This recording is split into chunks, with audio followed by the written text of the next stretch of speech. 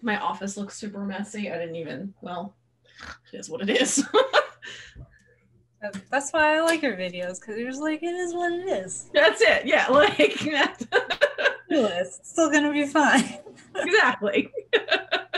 So I'm just I'll introduce you real quick. Hey Sure. guys, welcome to Chef Grace's place. Today I'm interviewing Jessica Savidge of Savidge Kitchen, and she's great cocktail recipes on there. I was actually watching, like, not even related to each other, but then they became related to each other. You did the Christmas cocktail challenge, the Oh Christmas, yeah. and actually, like, next week I'm going to be interviewing those guys about that. So That was so much fun. They're doing another challenge right now, so I can't wait to hear what they have to say about that. I'm excited about the next challenge too. I think it's fun. I love that they're doing that.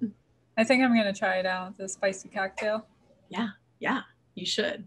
But I don't know what I have a couple ideas. Number one, I don't want to spend that much money on doing it.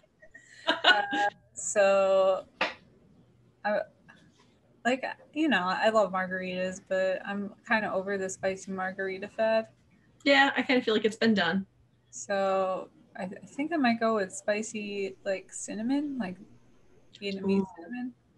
See, I like that because I think people don't think of cinnamon having heat, but it really does. Yeah, especially the Vietnamese cinnamon. It's like big red chewing gum. It's not like it's not like sweet cinnamon like Snickerdoodle you think it is. Mm-hmm. But anyway, we digress. That happens a lot. So on your channel, you say you're not a bartender. So what do you do? I am not a bartender. I'm a photographer. I've been a photographer. When I say I'm a photographer, yes, professionally I'm a photographer. I've been a professional photographer for, we're going on almost 2 decades now. But I actually, I own a business where I help companies and brands with all things visual. I'm sort of a freelance creative director for a variety of different companies in all kinds of different industries too. Like there's no particular, like I don't have a niche. I work with a bunch of different ideas and genres. So yeah, and none of them are food and beverage related, interestingly enough. That's really interesting. Well, that makes sense because your videos are like really pretty too. Like your lighting is great. Like I'm like, ooh, I gotta see what she's doing. Well, you know what's funny about that too is so in my videos, like it's just me, right? Like this is just something I'm doing on the side as a hobby. So I'm not putting into it the normal production values that I would put into work that I produce for clients, which is something that I do and have done for a very long time. But I go like as bare minimum as possible, but like it's still always about like less is more, like just read the light correctly and just show people how you would want to see something. It's like kind of the best way I can put it. So I think that probably comes through when I'm doing my own stuff too. I bet you're editing and you notice things no one else notices and you're like, oh, I can't believe that's there. Yeah, for years of making mistakes. Yes. I got a lot of those under my belt. So I also saw you've done some reviews, like people are sending you alcohol. Like how can I do No, that? I have a buying problem. Oh, okay. Different.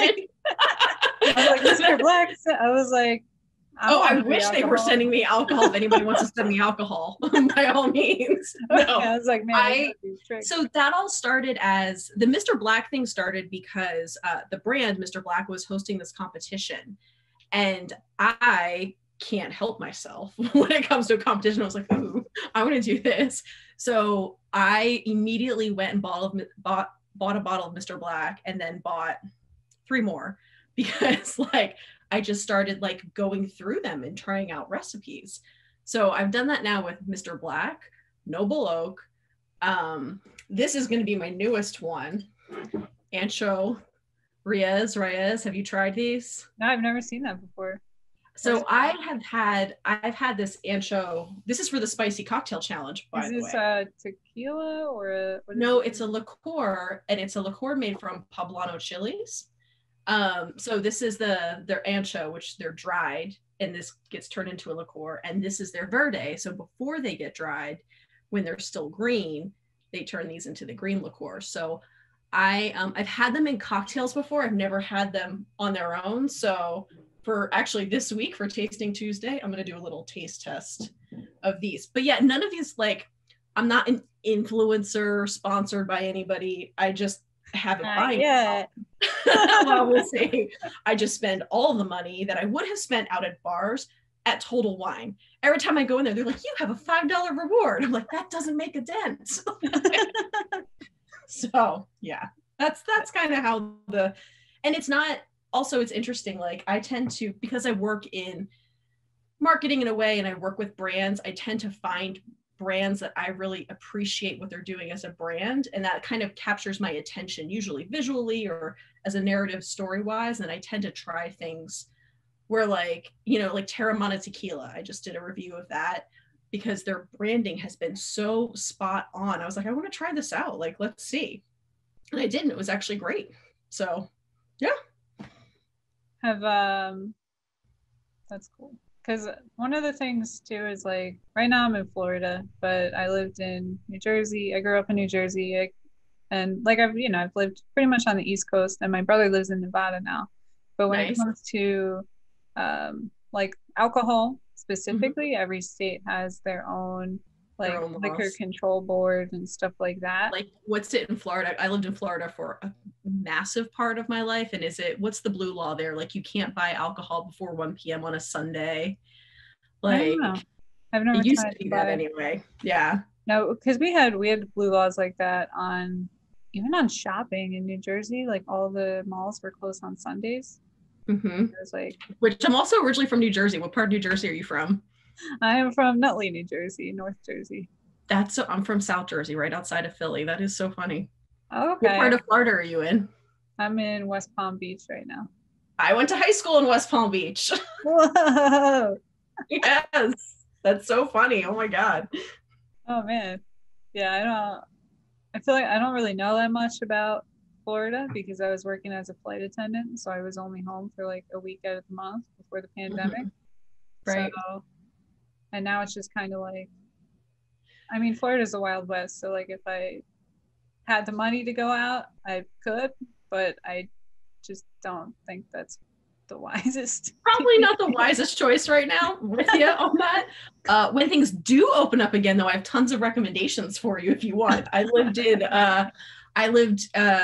Boca and Delray Beach from the time I was 8 years old till 33-ish, 5-ish.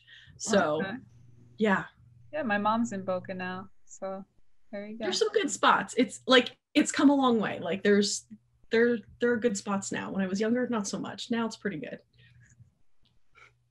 That's crazy. So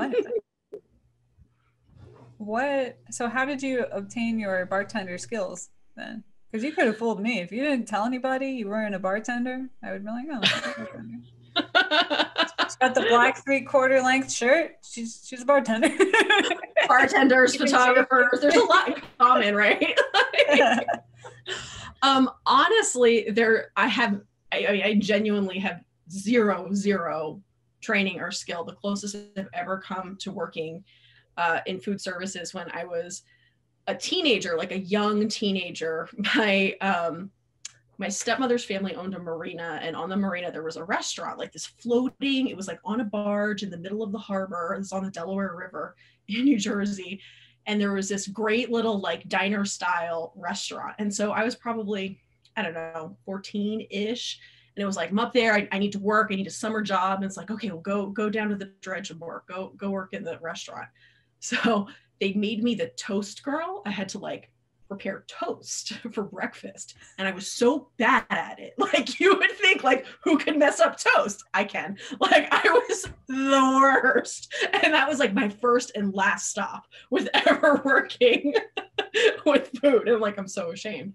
But yeah, as far as like cocktails go, It probably just stems from drinking too much, quite honestly. Like, I've always enjoyed, and the irony is, like, I make these cocktails and I have to make a couple of versions, right? Like I'll develop a recipe, I'll test it out, and then I make the version when I'm making the video, and then I make a version that I'm photographing. So you think I'd be hammered at the end of this, right? And I don't even drink them. I tend to put them in mason jars and I like deliver them to friends because I just like to get like the flavor down. And I really think that it's from years of going to bars, and I have a lot of friends similar to me that we used to love pre-COVID days, like go to happy hour. And like, I live in Phoenix, Arizona. We have incredible restaurants and bars here. And I think I absorbed, honestly, from like so many hours of happy hours and like regular places and like knowing the bartender and being friends with them, just probably picked it up by osmosis. But I feel like, thank you so much for saying it seems like a bartender, because I think it's a really difficult job. And I know that there is so much like skill and education that goes into it. And I genuinely don't know what I'm doing. Like, I know I'm doing really like that, you know, you're applying yourself, because I know, like, from the time I was in pastry school, I was friends with a couple restaurant management people, so I kind of got to sit in on like the bartending classes and stuff. And I was really lucky that I worked in the library, and right down the hall from the library was the director of all the alcohol stuff.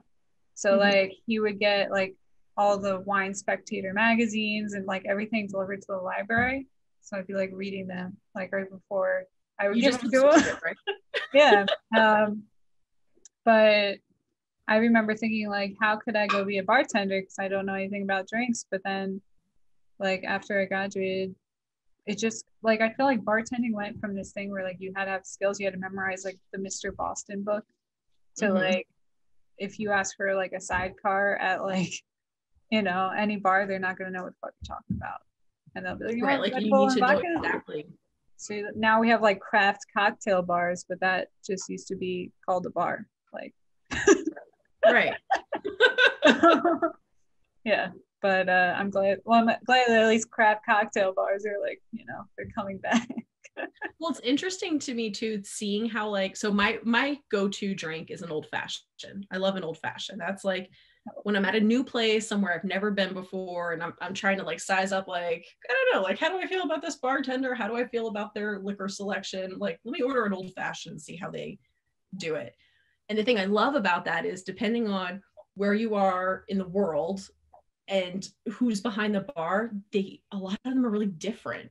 You know, like some people add a little bit of soda, some people want a cherry in it, some people, you know, like, it's just, so it's interesting to me, something that's a simple 3-ingredient drink can be so wildly different from place to place. I love that. I think that that's super cool. Yeah, I had a really good old fashioned in Delray. It's not there anymore. I think they moved up to Stewart, but it was called the Old Arcade Bar, and just oh yes, I've been there many times. Oh, it was the cocktails are just so good. Because it was hard also to like come down and find a place where I could like justify spending like $10 for a cocktail, you know? Yeah, you want it to be good. That's the thing. Like, there's nothing more frustrating than going out to a bar. For example, I have spent a lot of time in Miami. Miami is a very expensive city.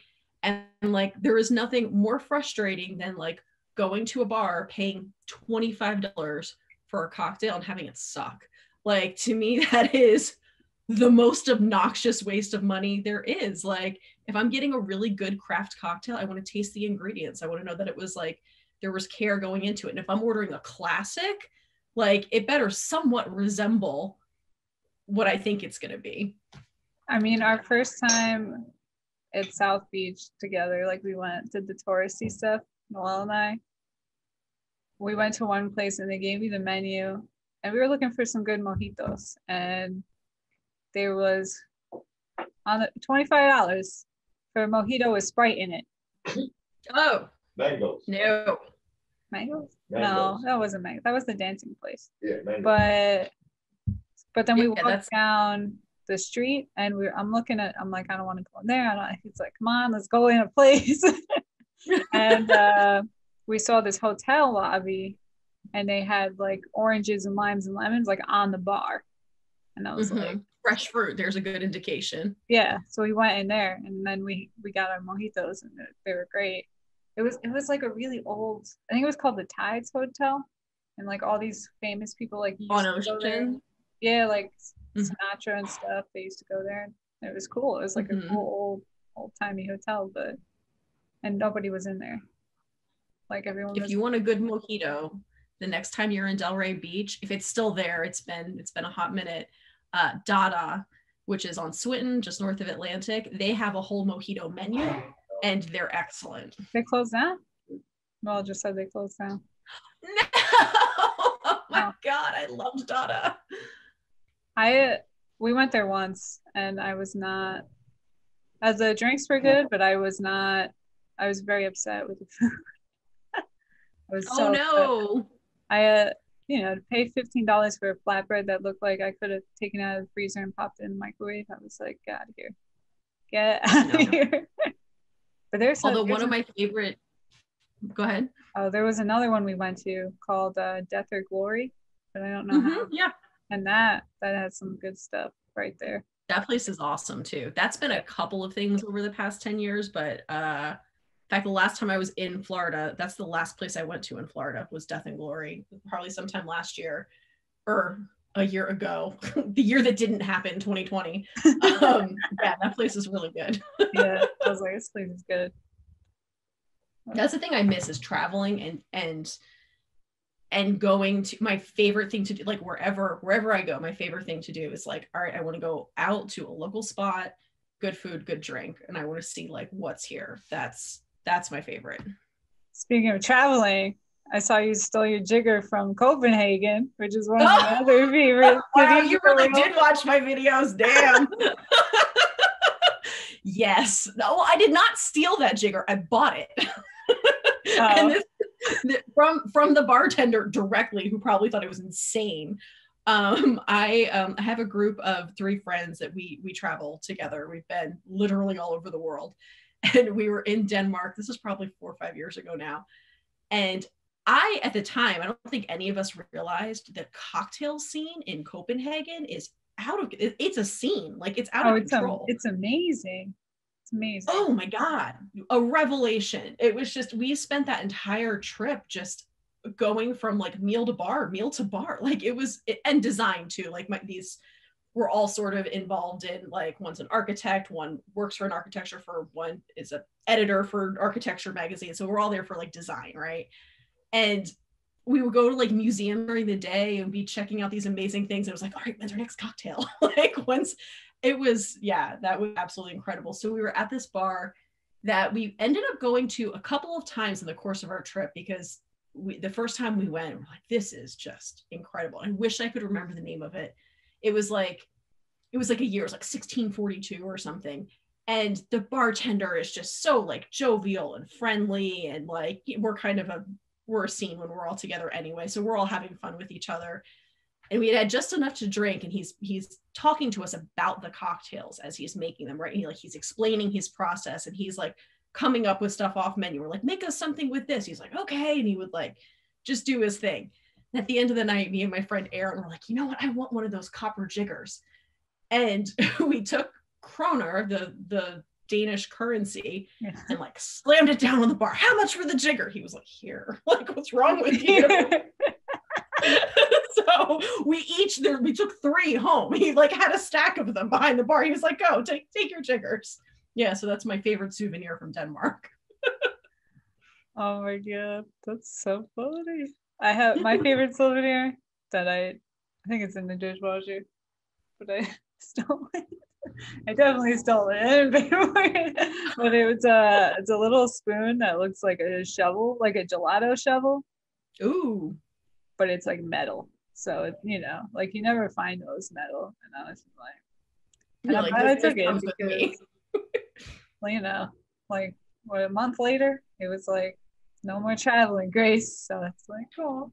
Every time I use it. Well, especially if you were a flight attendant, this must be the not traveling. Wow. Like that must be. It sucks. It's hard. because I worked for Norwegian, so we were just constantly, you would fly out and like it's international. So you'd fly out of America and then Mhm. you'd fly back into America, but it wouldn't be like your base. It would be like LA or San Francisco or, one of their other spots, and then back to Europe and Scandinavia, and then back to your base usually. Mhm. And then the last couple months we got lucky, but at the time they decided to close their Thai flight attendant base and just make it seasonal. So they had to put the American people on the Thai routes. So we got to go to Thailand, which was amazing. Thailand's, yeah. We, it was really frustrating because we would fly to like Stockholm and we'd be like far from the city. We'd be like, right by the airport. And they would keep us there like 2 or 3 days because with the legality of like rest and everything, they would say, Mhm. oh, you have to rest there before you go back.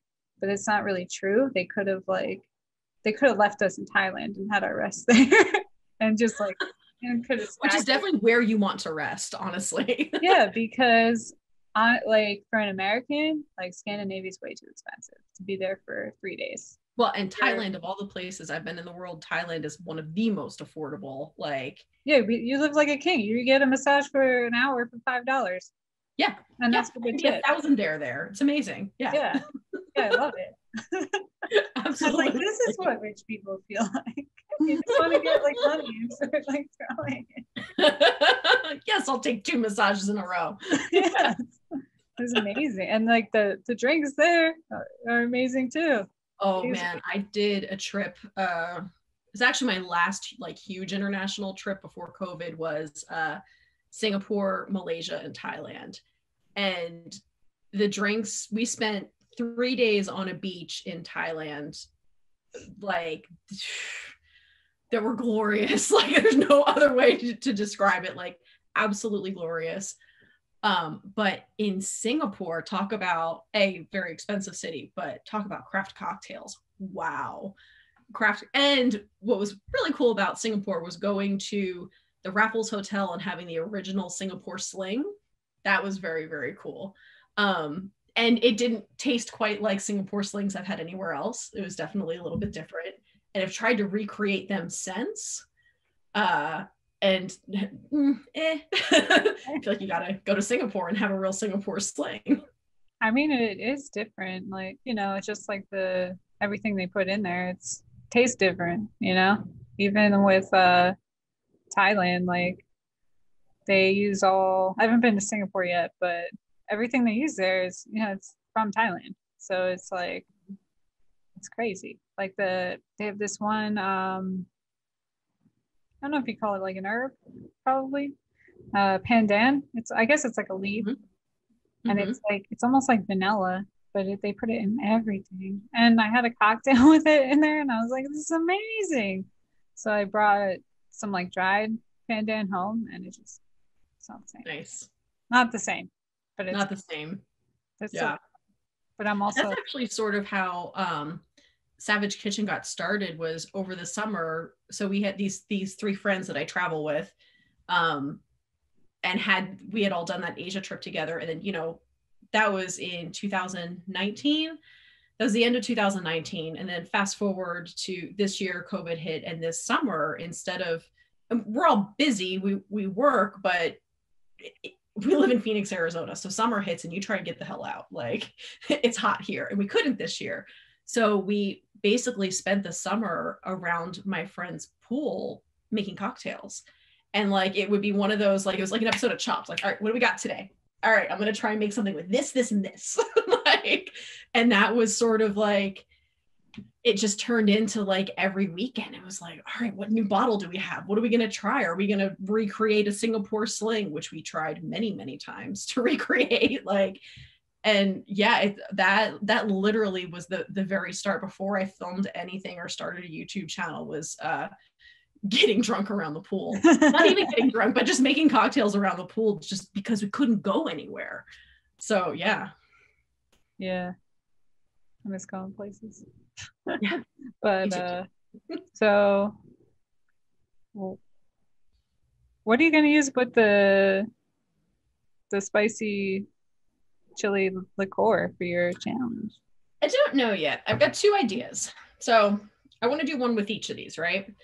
And I need to taste them first to really decide, but I had a cocktail with this one with the Ancho Reyes that had it was paired with rye and date syrup, which and it was sweeter than I anticipated. And I have a feeling that this liqueur is going to be sweeter than it seems. Like, it's a chili liqueur, but I bet it has some sweetness to it. So I'm thinking that I think I want to do a bourbon drink with this. I love bourbon. That's my, like, if I had to choose bourbon, like if I'm on a stranded island with nothing, I'll take a bottle of bourbon. So I think I'd like to do a dark liquor. I'm thinking of bourbon with this. I probably want to introduce some sort of fruit to it, like maybe coconut. I don't know. So something, but a dark spirit with this. With this one, I'm thinking a tequila, but not a margarita. Yeah. But I'm thinking a blanco tequila in this, either that or gin. I think this might be fun with gin. That might be gin. Yeah. I'm on a little bit of a margarita kick because I got those 2 bottles of Terramana and genuinely do, like, I don't like tequila. It's just not my thing. Like, I love tequila. That's really? It's my go-to, I would say. Usually, but now Noel doesn't like tequila that much, so we're we have to buy something we both drink. So I would say the only thing we don't really drink is vodka. But we drink a lot of rum because he's Dominican. So good. That's something I like rum, but I haven't like done a deep dive into really good rum cocktails yet. And I feel like I did a lot this summer, but like I haven't done any on the channel yet. And like that's going to be coming this summer. I think I'm going to do a lot of rum. I was really surprised at how many different, like tequila, Mexico, you know what I'm saying? But rum, you have the whole Caribbean has a different rum, like different rum for each one. You have the Asian rums like Thailand, and they all have their rums are really different, like than the Caribbean. So I think I didn't expect that at all. It's more like whiskey to me, where you have Scotch, you have Irish whiskey, you have bourbon, you have all that fun stuff. So, but that was fun. We went to Scotland for my cousin's wedding. We went to a Scotch bar. Was that amazing? I don't remember. Might have been. I remember that we were attempting to talk in Scottish accents, and they got progressively worse. That sounds amazing. So yeah, you did have a good time. But I think that Verde chili one for a tequila drink would be really cool. I think so. Like, one of my favorite tequila drinks is actually, I mean, I don't know if this is the real name for it or it just happens to be the name that the bar that I went to that I drank it, I called it, but it was called the El Diablo, and it was tequila, ginger beer, creme de cassis, and lime.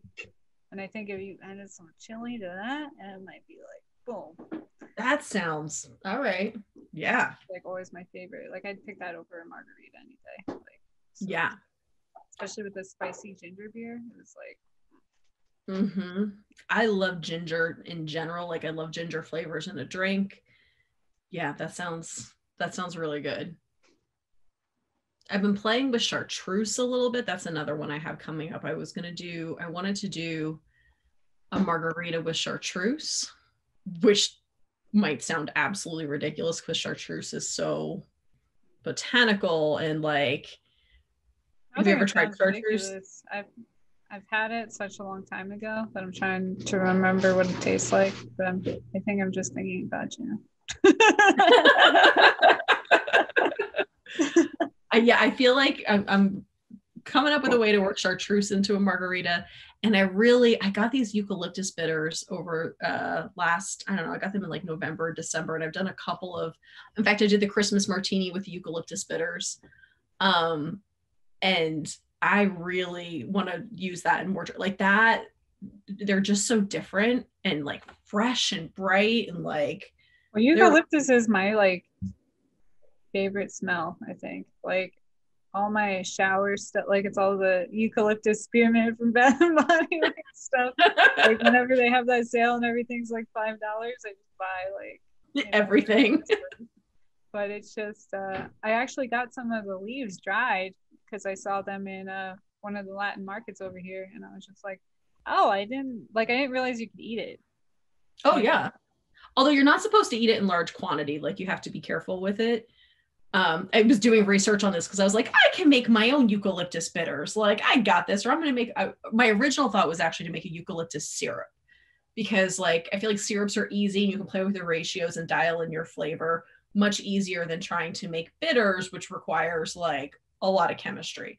So in doing that, I was like Googling, I'm like, will eucalyptus kill you? And no, it won't. But like a lot of like a little goes a long way. So I was like, well, let me just buy these eucalyptus bitters then. But you can like, if you get the dried stuff, or even if you cut it fresh, like you can find eucalyptus trees around and then just tie it up and dry it and hang it in your shower. It smells so good. It's like a spa. My best friend is a florist and has a floral shop. So like, in fact, I have a big stack of it sitting on my dining room table right now. Like she had eucalyptus and I was like, can I steal some? I have to photograph a cocktail with eucalyptus. And she's like, you're not going to eat this, are you? And I was like, all right, no, I'm not. So do you think you might try to make the syrup? Would that be less toxic than? I think I'm going to buy, like you can buy culinary eucalyptus on Amazon. You can buy like the dried leaves. I think I'm going to try that. The other flavor I really want to play with is sage. I was thinking about trying to make some sage bitters. How do you make bitters? A bunch of sage in the garden. How do you make bitters? I don't know. Well, I don't know. I kind of know. There's all of these different ingredients that go into bitters. There's like arrowroot and like there's this like recipe for bitters. And like when you see those bottles of like Angostura or Peychaud's, they're like elixirs, for lack of a better term. They are alcohol based, but they have all these herbs infused to them, and then they're just like highly concentrated doses. And they're supposed to be a digestif, probably butchering the pronunciation of that. And it used to be something that doctors gave as a remedy for stomach ailments. Yeah. So in doing, yeah, like, oh, I don't feel good. I need a cocktail. Yeah.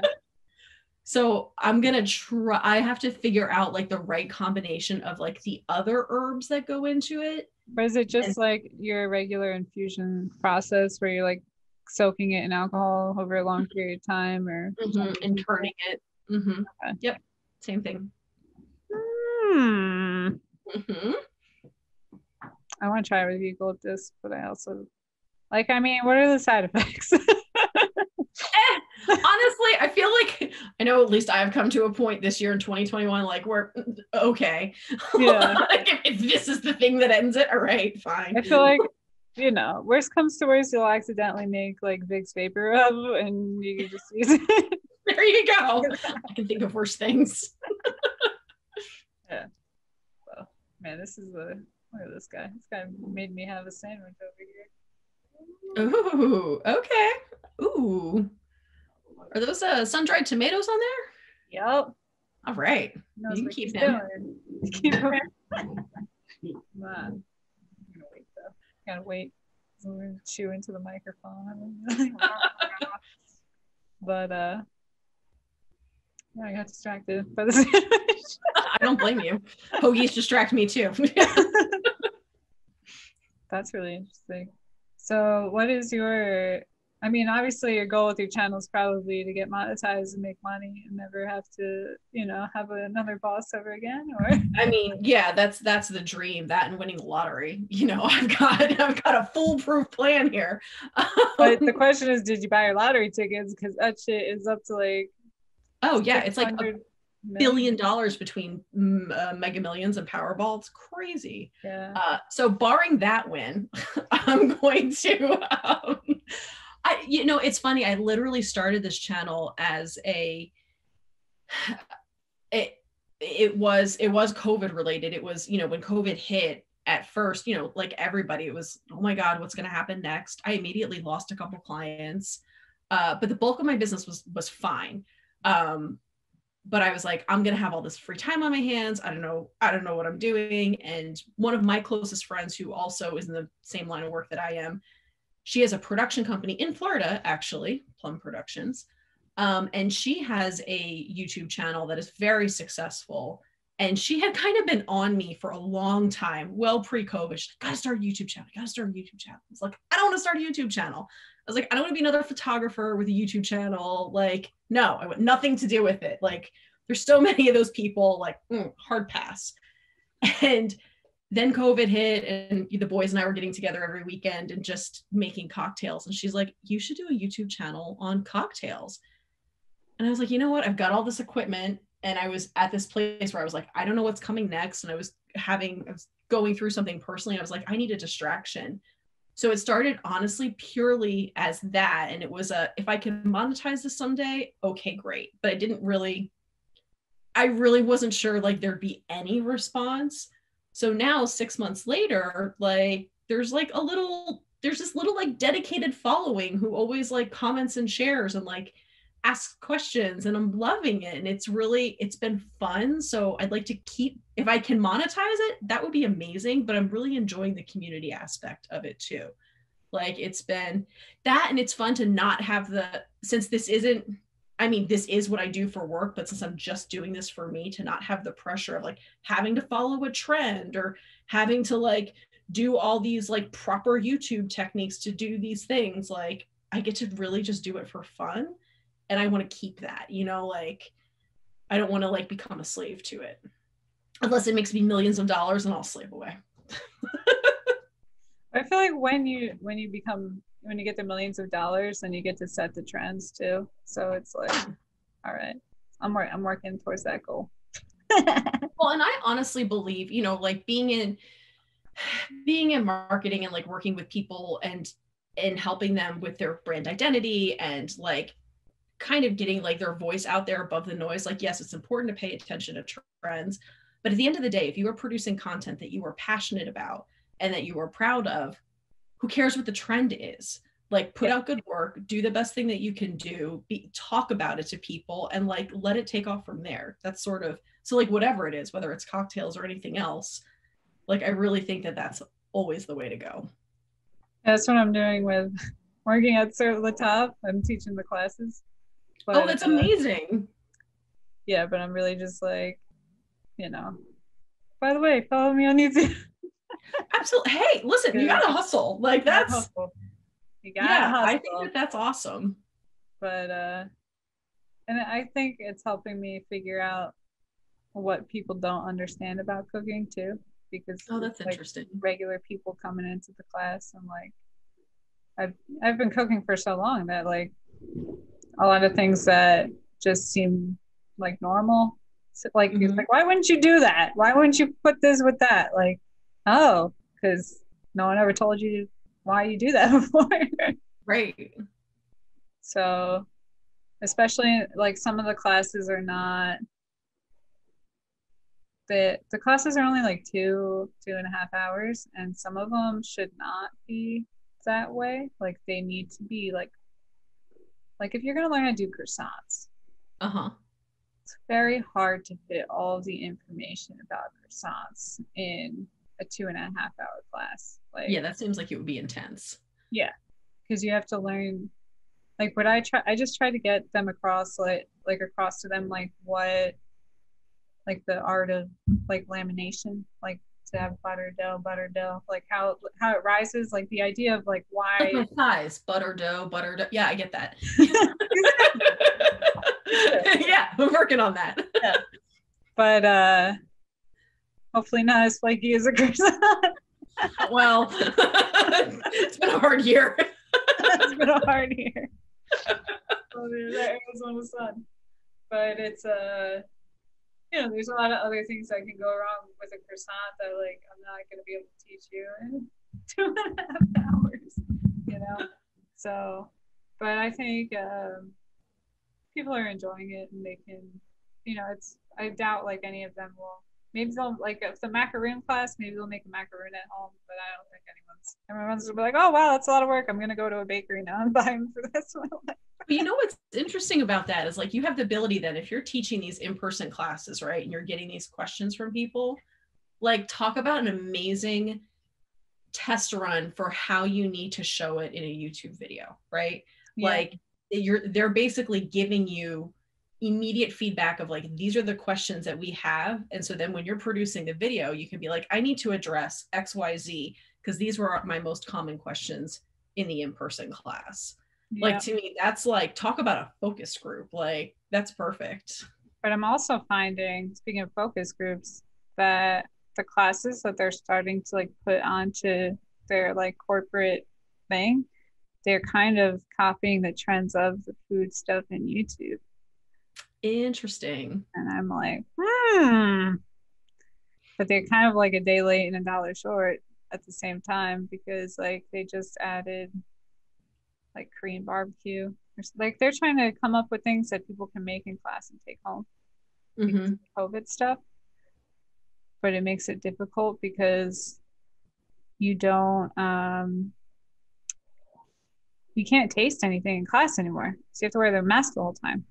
Oh wow. So when it comes to the baking classes, like, that's okay, because you, in general, like, you're not, the amount of salt you put in is like measured out exactly, whereas like in like actually just cooking like sauces, like, that's all to taste. Mm-hmm. And you really need to taste. So it's like, it's difficult, but that's so interesting. I'm gonna make it big on YouTube, so I don't care. Well, yes. keep doing it. Keep going. I can't bake to save my life for that exact reason. How everything, it's chemistry, right? Like, everything is very precise, measured. If you put like a little too much of this or a little too little of that, it's gonna like make your pastry fail, right? Whereas with cooking outside of pastry or with mixing cocktails, I feel like you have so much more leeway. Like, for example, before, like, I love to cook. That is my zen. It's how I relax. I love to feed people. Like, that's what I do for me, right? But then when it came to putting this channel together, I was like, how in the hell am I going to tell people how to make cocktails if I don't have any measurements written down? So it was like the first time in my life I was like, oh, I have to measure things. And so like that has been actually one of my biggest struggles with putting this together, is like, before I make a cocktail, every time I'm like, God damn it. Like, I get that Copenhagen jigger out and I first figure out where my wash line is going to be. That was another new term to me, figuring out like how much liquid volume goes into a drink, and then figuring out ratios, like writing things down from there. And it's like folding laundry to me. It's like doing a chore. Like, I'm so used to like just throwing and trying and being, oh, little of this, little of that. But if you're going to recreate it over and over again, you need the recipe. Precise. Yeah. Exactly. Yeah. That's been a struggle. Yeah. Like, every like commercial kitchen you go in, there's like a book. It's usually like a binder with like plastic sheets so you don't get the recipe dirty. But it's called like the standardized recipe, or it's like the core recipe book, and it's like everything measured out in like an Excel sheet. And wow. It'll be like, all right, you need like, one of them was like pickled onions. So you need 10 peppercorns. You need 1 bay leaf. You need this much red, this much red wine vinegar, this much, all this stuff together. And then like the method. And then but that would be like 1 time. Then they'd have like the 2-time batch, the 3-time batch. Like, oh, wow. Just so, because you have to be able to like, also, you have like a skeleton crew in a kitchen usually, like, if you call out, there's generally like no one to replace you type thing. Like, oh, wow. It's the guy's day off who you're replacing. So it's just like, a lot of times if someone calls out, someone gets pulled off another station to like try to like fill in, or the dishwasher comes up and tries to do some garmage, you know what I mean? So all these recipes need to be so standardized that anyone could go and read the book and be able to do it. Wow. So it's got to be super efficient. Yeah, see, this is a whole new world to me. That's why I'm just in my little kitchen with a camera set up.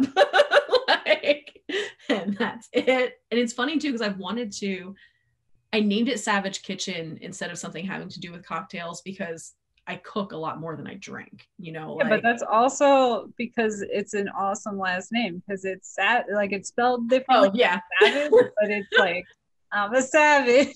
Like, come on. Yeah, I came before the song. And it seems like such a cop out, right? Like, oh, you named your business after your last name. Well, it's a badass last name, all right? Like, yeah. But like, I didn't want to name it like Savidge Cocktails or like, because I wanted the freedom to be able to cook. Also, like one of the videos I did was on bacon jam because that's something that I make every year.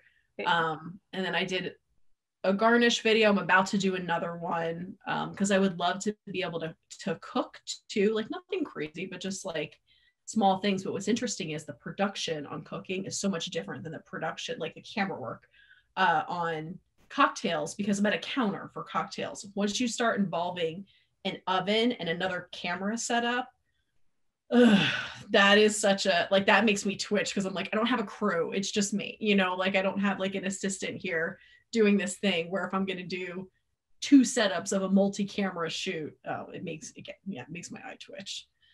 Yeah, that's one thing I kind of want. Like, I want to save up and invest in another camera because it's so difficult to start cooking something and then be like, far away or whatever, and then decide, oh man, I need to get a close of what my hands are doing because right. It's not going to make sense. It's not going to be a good video. And then you're like, well, I really want to zoom out for this part when I'm talking because it'll look better. But I'm just too tired and lazy to set the camera back up that way just to come back here. So you're just going to be looking at my hands. Yep. Multi-camera shoot is the only way to really do it, especially with like, so one of my best friend that's a florist, we did when COVID started, her shop had to shut down. And one of the things that she does in her flower shop is she does kind of like how Sir Latab does cooking classes. She does workshops for flower arranging and like building terrariums and wreath building and etc. So COVID hit, we shut down, and it was like, okay, like, how do we make the money still? Like, what are we going to keep doing?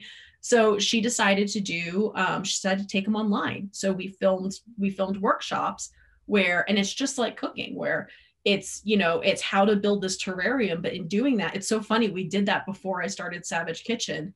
And in doing that, it's like, okay, I'm going to film this like a cooking show. We're going to do an overhead camera. We're going to do a front camera. We're going to do a side angle, and like start everything at one time, start your audio. And then you're editing as if you were live switching, so you start everything, sync them all up, and then cut between, so that way you're going through the process once instead of 3 times, and you're not changing, you're not like moving cameras around because you're all in one location.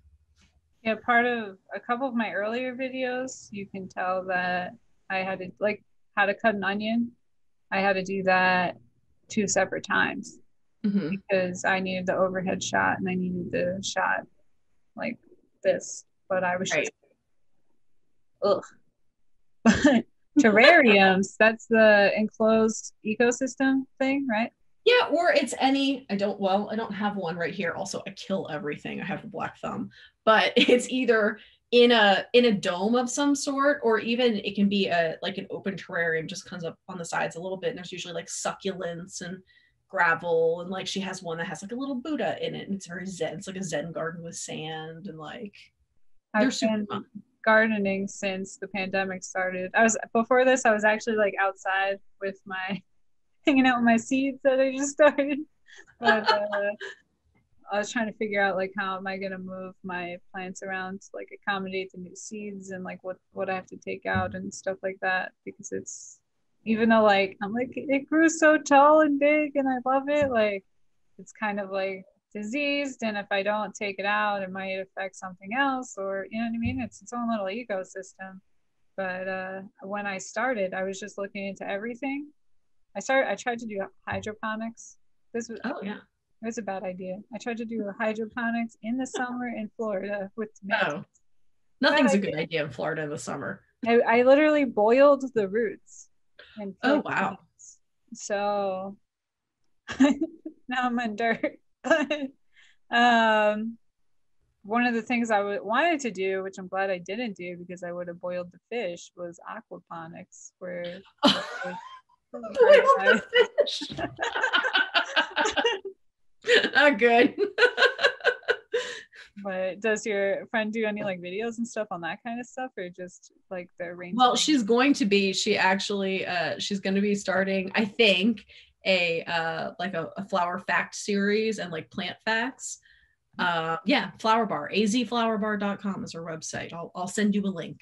You can Cool. check it out. Cool. And you did all the photography for that site, or Yeah. so we can plug your website too. Yeah. That's, it's so funny too, because like this, I was super excited that you reached out. I was like, oh my God, that's so nice. Like, and so, like Savidge Kitchen is so new, and like I said, like I started this as like a coping mechanism, basically, for 2020. And so like the fact now that people are like watching it and having fun with it, like it's so nice, but it's so different from what I do in the rest of my life that I'm a little bit like, wait a minute. Like it's interesting. I'm enjoying it though. Yeah, that's got to be weird because with my first impression of you, you're not a photographer. You're like you're a mixologist. Hey, I'll take it. But it's that's going to be interesting. That was weird too when I kind of transitioned from being like a chef full time to being a flight attendant. Mm-hmm. It was weird, but it was also weird because like I actually had to like talk to people. That was a skill I had to learn. Oh, I bet that's a different that's just like a different way of interacting with people. Yeah, and like you can't curse at them. Like in the kitchen, you can curse anyone out. Doesn't matter. Like Yeah, it matters on a plane. I was on a plane. That's pretty funny. You just have to try to stay like this Nah. like the whole time. Wow. Yeah. Crazy. But I feel like, do you find this like, so you've had a big career shift in your life? I've had a couple in my life. I've always been, except for one blip, I've always been involved in the arts in some way, shape, or form, right? But I definitely feel like everything I have done in my life contributes to the next thing, like I definitely like, so like I went to school for film production and communications, and I ended up working in television production out of college. And like that led to something else. And then that led to photography. And then photography led to documentary production, and like all of these things, like they all kind of like build. And then it's funny, I was thinking about this with cocktails. I was like, well, how do cocktails fit in? And honestly, like every experience I've had in my life, like I've been fortunate enough to travel a lot because of my work. I mean, literally all over the world. And in each of those places, like I said to you earlier, my favorite thing to do was to go, like, I want to go eat what the locals are eating. I want to go see what they're like. Do they have a cocktail scene? What are their bars like? And not because I'm so interested. I mean, I am interested in going and having a cocktail, but there's something really cool about the ritual of going to a bar and seeing how people congregate in that like locale. Like I love that. And so I feel like all of those experiences in my travels as a photographer have kind of like led to like what I'm doing in my kitchen now. Oh yeah, I feel like one of my favorite quotes is Mark Twain saying, "I never let schooling interfere with my education." Yes, exactly.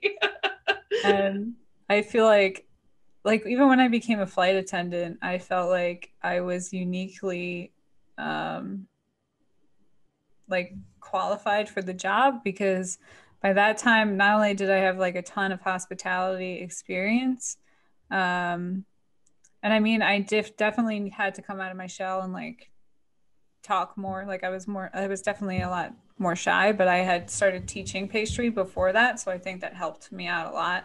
But also, I growing up, I was me and my brother were like very high ranked grapplers for jujitsu. Like we were Oh, really, He is opening a school now in Nevada. He's starting out in his garage, actually, Rebel Wow. Jiu-Jitsu. But I was like the first and second, like I would go back and forth, like ranked like female grappler for all of high school. So that has always been like it really taught me how to like fail and like pick myself up because in jiu-jitsu Keep like going. you can't lie about your failures. You just get Yeah, you beat need to up. embrace them. Yeah, because you're just going to get beat up over and over again if you keep doing the Right. same thing. So Right. but also then when I came to be a flight attendant, I was one of the things we also had to learn was de-escalation, because when you actually have been in a Oh, fight, you learn that that's the last place you want to be. right. So my communication skills in a sense of like calming everybody down, Yeah. it really it taught me like, oh, okay, I could do this job, like, I can calm people down, and if I have to use force, like, number one, I'll probably be all right because they're not going to expect a tiny little girl to do anything. But I got like, I got a couple seconds before that goes away. But also, one of the biggest things was that it didn't matter how angry you were. One of like the first things I would do is like give somebody some food, like some chips. Like, do you need some Oh, water? How you feeling? Like, and that was interesting. because when you start eating with someone, it calms them down. It's very Italian grandmother, like, oh, do you need some? Exactly. Right? Like Exactly. that's why Nan's always pushing food. Are you hungry? No, let me make you something. Let me make Like you that's something.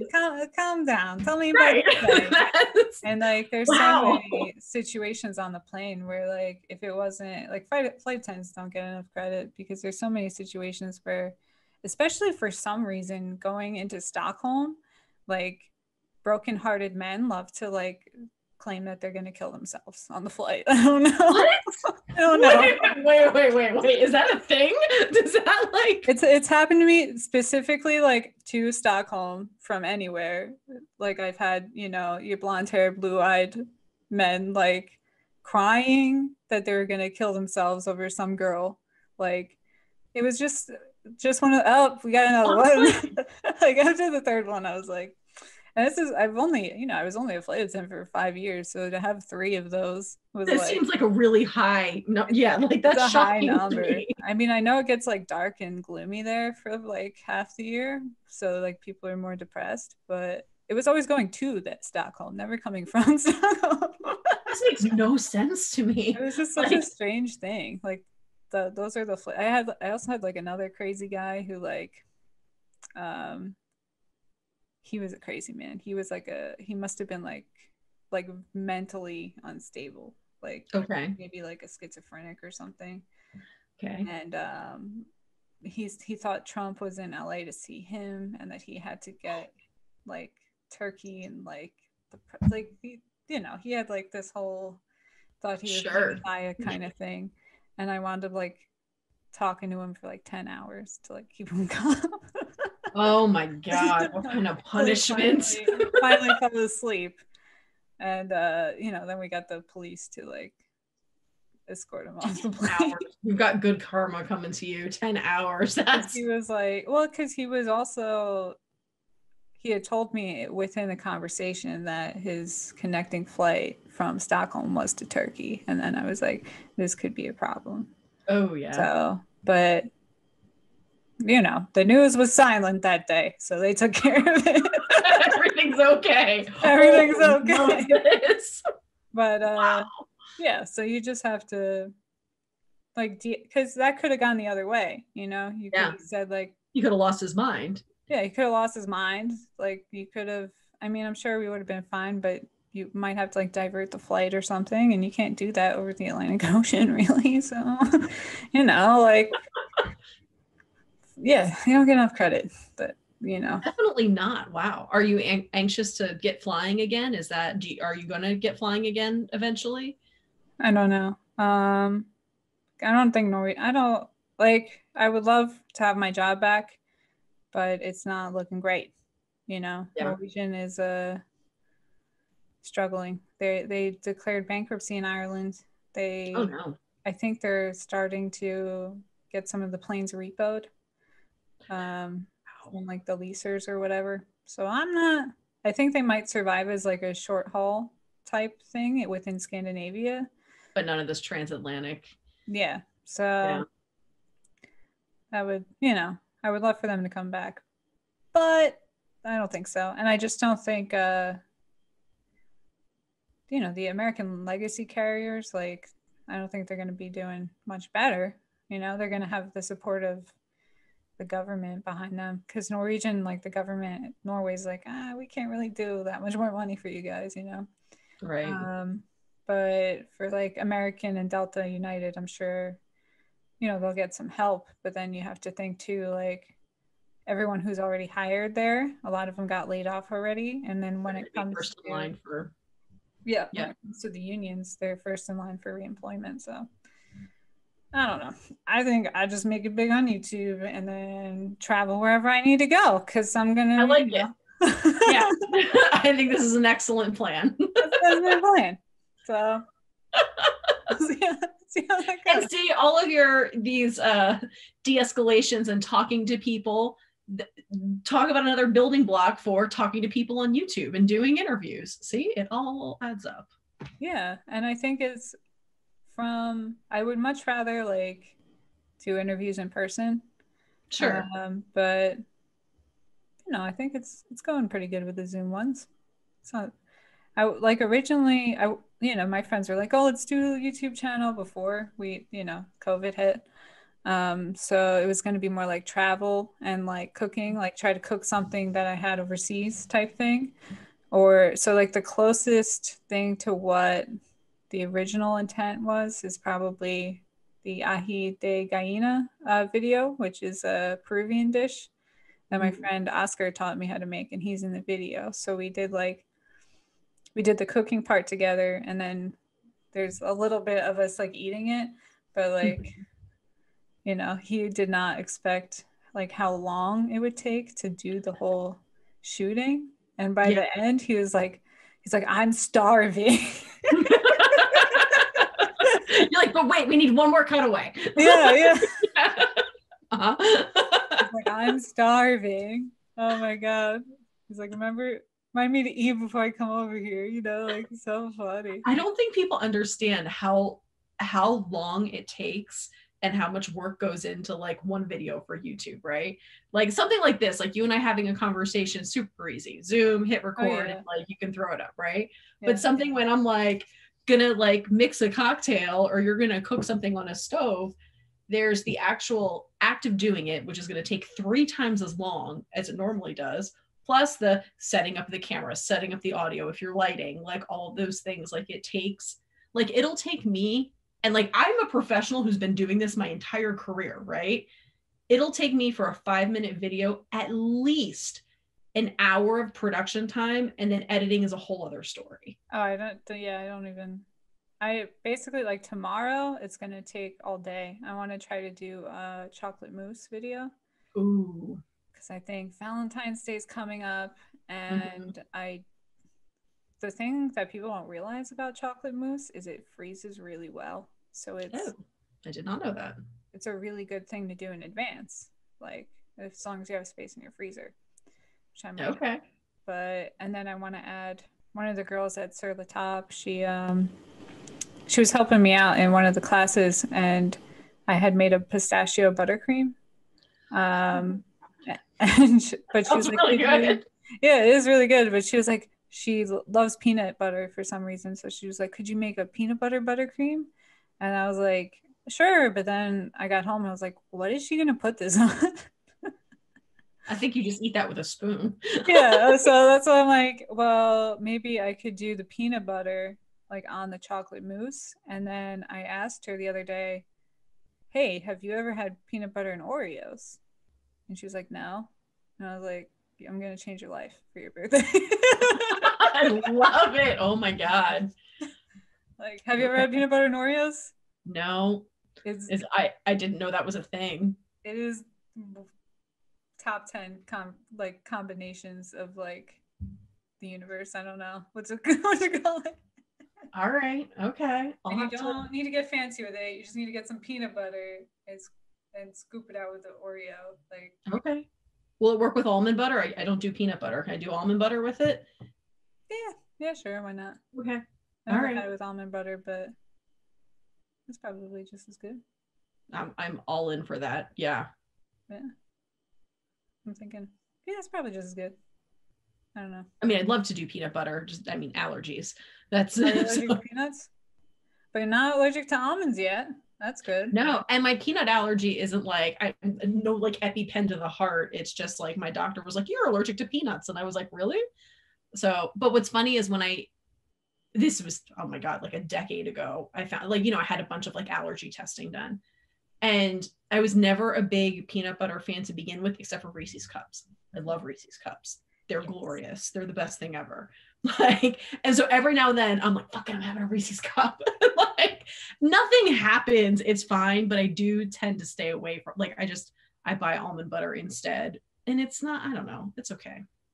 I have a terrible shellfish allergy. I got when I was 12. And I had crab legs were like my favorite when I was a kid. Oh. They were like my favorite. So, but there was a period where my dad he was a pilot before he died, and he was a private pilot. So he would come home with all of the leftover food from the plane. So since it's like rich people, it was private catering. Yeah, it was like the best crab legs, the best lobster. You know what I mean? So like he would get like a bunch of newspapers and like wrap up the backyard like table and like get the mallets and melt the butter and have the lemon, and we would crack open all the crab legs and stuff. And sounds amazing. It was amazing. But then like after he died, like my mom, like my mom didn't really cook, and she doesn't really know how to cook that, so to speak. Like it wasn't like one of the things she was gonna do. And then except for when it came to Thanksgiving, she loved to have shrimp cocktail because she was like, I'm so fancy. Like we have shrimp cocktail. Uh-huh. So we had the shrimp cocktail, and I was sitting at the table and I'm eating it. I'm like, Mom, why is it so hot in here?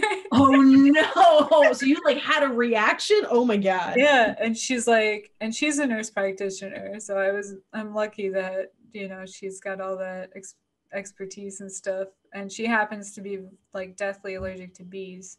So she had an EpiPen in the house just in case, but she was able to kind of just like load me up with Benadryl and for that one. And I was okay. But then I was only allergic to the crustacean family for a while. Mm-hmm. And I would still eat like clam chowder all the time. And then one time in college, I had a beer steam mussel, and like 20 minutes later, I started going into anaphylactic shock, and someone had to stand me with an EpiPen. Oh my God, that's terrible. Yeah, my friend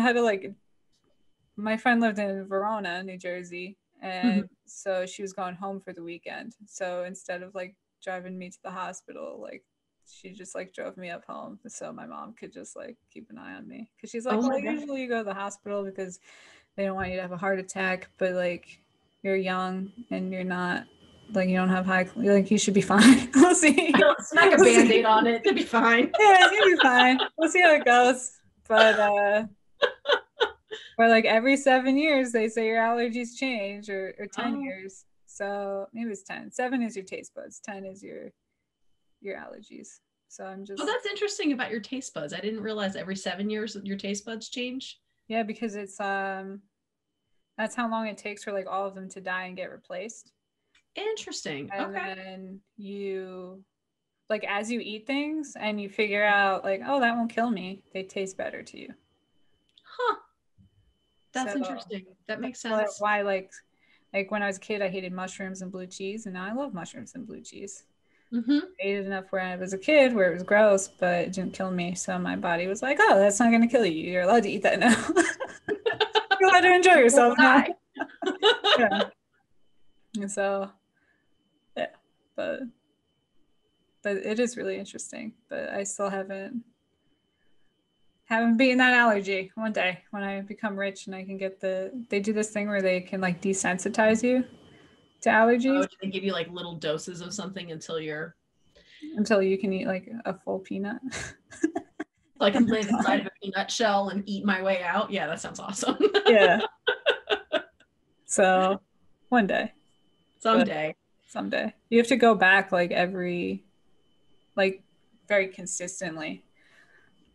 That's another problem with that. But it's out there if you got the money for it. It's fine.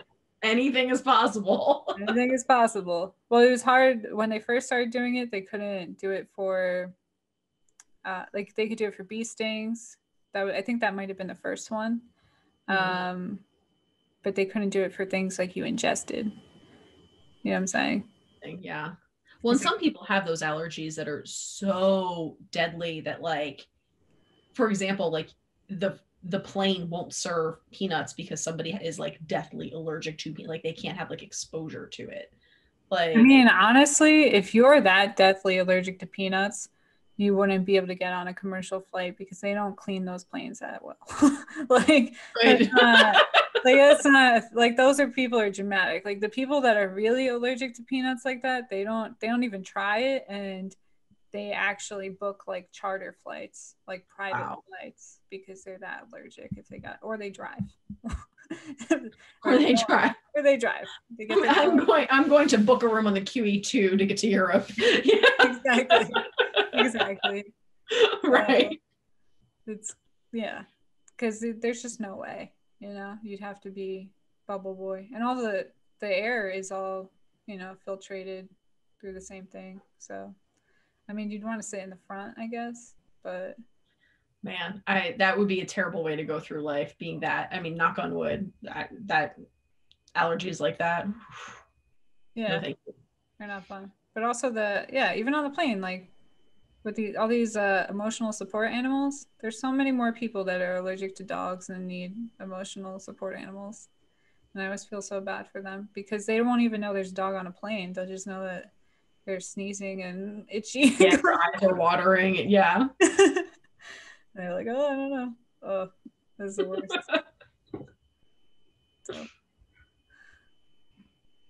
So you do all business photography.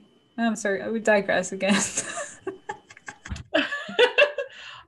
Yeah, well, it's funny. I mean, this year, I haven't had the camera in my hands very much, because of COVID. Most of my work has been remote. So it's funny, since my business had shifted from shooting as much as consulting on, design and branding and strategy. This year has been a lot of that for people, which has been nice, but I miss my cameras. So, it's fun. It's fun having them out for Savidge Kitchen. And I also go out, I get real antsy, and like, I literally like go wander into the desert and shoot at night. And I do a bunch of like astrophotography. So that's been fun this year too. I do that just for fun. And it's something I've always done. Like, honestly, my photography career started from doing exactly that back in like the early 2000s. I was going through a really difficult time, and I would take my camera out and shoot. And then people started asking me to shoot them, like do portraits. And I was like, okay. And then it just turned into like a business eventually. And so now this year, since my business has been so like behind the computer, I take the cameras out and like literally get in the car. I do this whole strategy. Like I go on Google Earth and get on maps. I'm like, okay, the moon's going to be rising like right here at this time behind this mountain. And I'll go like get as far away from city lights as I can get. Usually, sometimes I'm looking for city lights.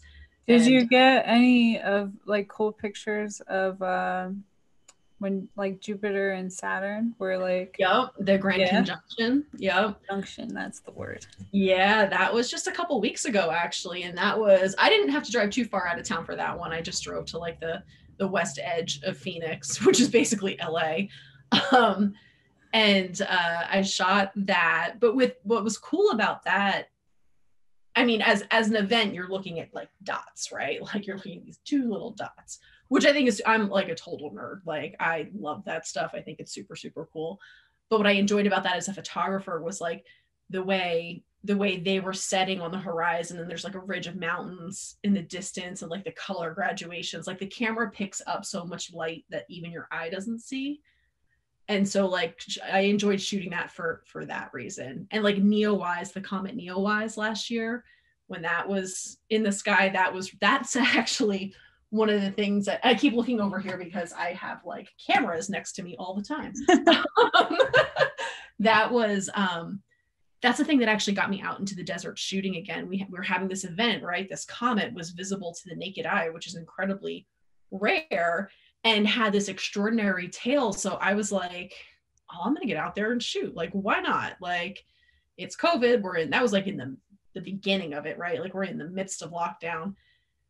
And yeah, I would either get up incredibly early or stay out late, depending on where it was going to be visible in the sky, and made a lot of really stupid decisions by myself, like take me and sometimes my dog out into these like roads in the middle of absolutely nowhere with no cell service.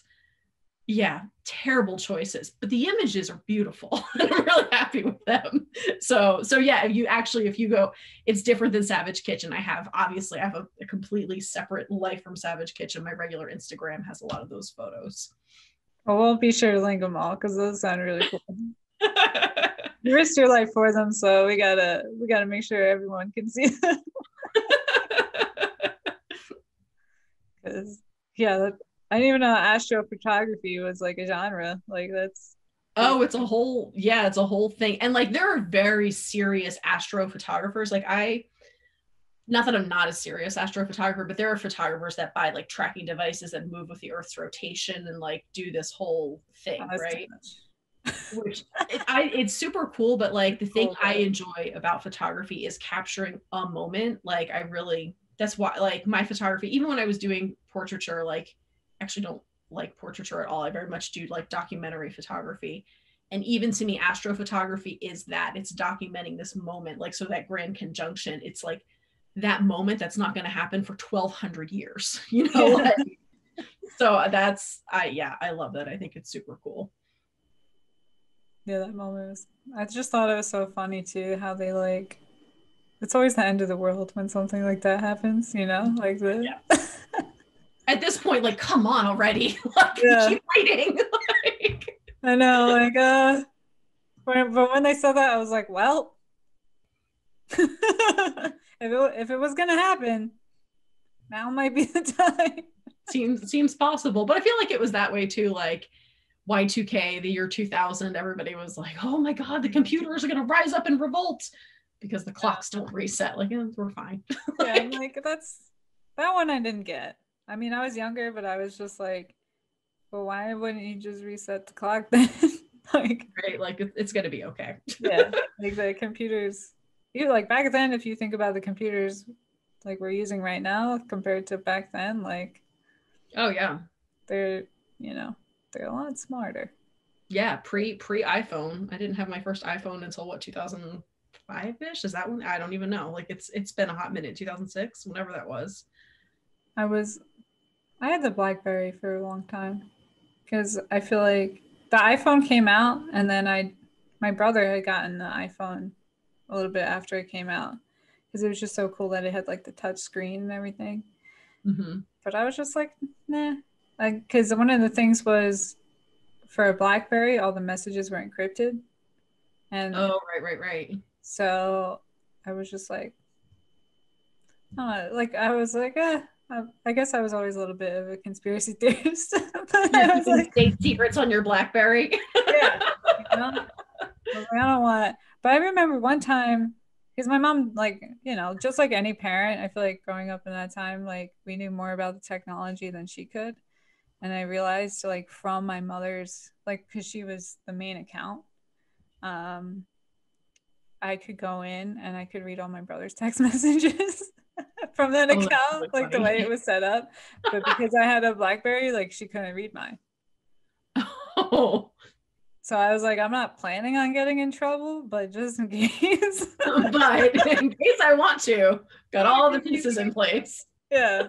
You know, I gotta cover all my bases, especially because I'm a twin. So like my brother at the time, Oh, he would rat me out any chance he got, you know, like his competition. I'm gonna be the best kid now. So I was just like, nah, I'm gonna keep these separate. but but eventually like the iPhone just got too cool. And like everyone had it, so you could barely communicate, you know? And you well, and like off the now too, internet. like the way my business runs, like information going from my phone to my computer, like that being able to swap files back and forth, I could not live without it. Like, yeah, I there's no. don't have that because I have a Windows computer and but I went to go get a new computer and it was like the Mac, I don't know, MacBook something or other. They got rid of the USB plug. Yeah, it's USB-C now. And I was like, no. And then I got Apple, they that's they what that's what sold me on the Windows because I was like, I need a USB plug.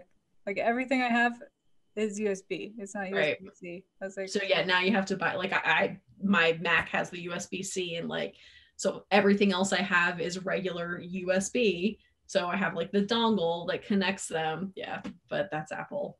yeah, Pain in the ass. just making a bunch of junk to put in a landfill. Yep, pretty much. Pretty much. So annoying. So back to food. So you're doing mainly drinks. You mentioned you wanted to do garnishes. What kind of garnishes are we thinking? Well, like I did candied cranberries over the holidays. Um, I want to do some candied ginger. I One of the cocktails I had in Denmark actually had, and I will not attempt to make these because I know my limitations, um, had a macaroon on the side of it. And like, it was such a revelation because like, I love the idea of a snack with my cocktail. And I'm not a Bloody Mary drinker. I don't get like a whole friggin' cheeseburger on a Bloody Mary if you want, but I've just never been a Bloody Mary drinker. But I love that idea of like a bite, you know, like with your drink because that combination of textures and flavors, like I really really love. Like one of the things I was doing over the holidays, um, again, my boys and I that we get together on Christmas, we did the Feast of the Seven Fishes, which was so much fun. And like, you know, we cooked and we drank and we did all kinds of things. And at the end of the night, I was like, I want to play with Sambuca. I love Sambuca. Like some people don't like the flavor of Sambuca, that heavy licorice, but I love Sambuca. And I was like, you know what else I love? Fire. And I know that you can set Sambuca on fire. So Yes, you can. yes. So we roasted marshmallows over Sambuca, um, which is a thing that you can do. So that's going to be a video coming up. The thing I learned though, like it roasts so well that your stick will catch fire. So metal skewers are important. Yes. Does it make the marshmallow taste like anise or no? It not really. And the night we did it, I had gotten the little mini marshmallows because I didn't think this would be that successful. It is successful though, so I went and got big marshmallows. I need to try it again because I wonder if because I had to like stop the burning because the little marshmallows are so tiny, like they were just like catch fire too quickly. So I need to try again with the larger marshmallows, and I think maybe a little bit longer roasting time. I'm interested to see if you get that scent or that taste of anise from the licorice. But I have to find another. I know you can burn overproof liquors, but I really want to come up with a s'more in a cocktail. So a graham cracker rim, a roasted marshmallow, a chocolate component, all in a cocktail. And I have a feeling I'm going to end up having to just make a chocolate liqueur to do it. We'll see.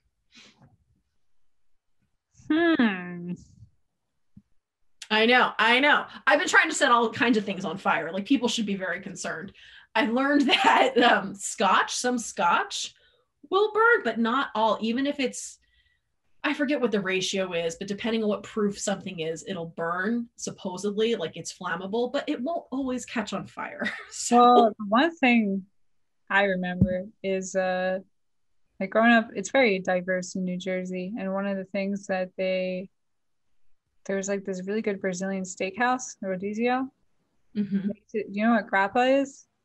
Yes. Mm-hmm. They used to cook sausages in like a little thing over. Oh. That's Huh. cool. So maybe grappa might be a Interesting. alcohol. That's interesting because I bet I could flavor that without losing the alcohol content. And I'm also wondering if this, I mean, you said metal skewers, but if we're using a bigger marshmallow and we soak or use like a fresh, because like rosemary's super sturdy. Like Mm-hmm. that might be a way to get that flavor in there without, you know, Mm-hmm. needing it to be an alcohol part. So to speak. Interesting. Yeah. But I don't know what else would is that sturdy. Yeah. Eucalyptus? Ooh. Chocolate eucalyptus. That could be really good. Yeah, that could. Like mint and chocolate to me is heavenly. So I bet mint and or chocolate and eucalyptus. Okay. All right. Now we're thinking. I like We're it. thinking. Yeah. I feel like this is my favorite part of doing these interviews, but I wonder if it's boring to watch. Apologize. Apologize, but I like the one of the things I miss about the kitchen is like going back and forth with like recipes and like Brainstorming. brainstorming. Yeah. You know, that was I like totally get that. That's one of the things that like a lot of times I'll come up with like just like you and I are doing, like, oh, I have this idea. I want to try something with this flavor, and this flavor.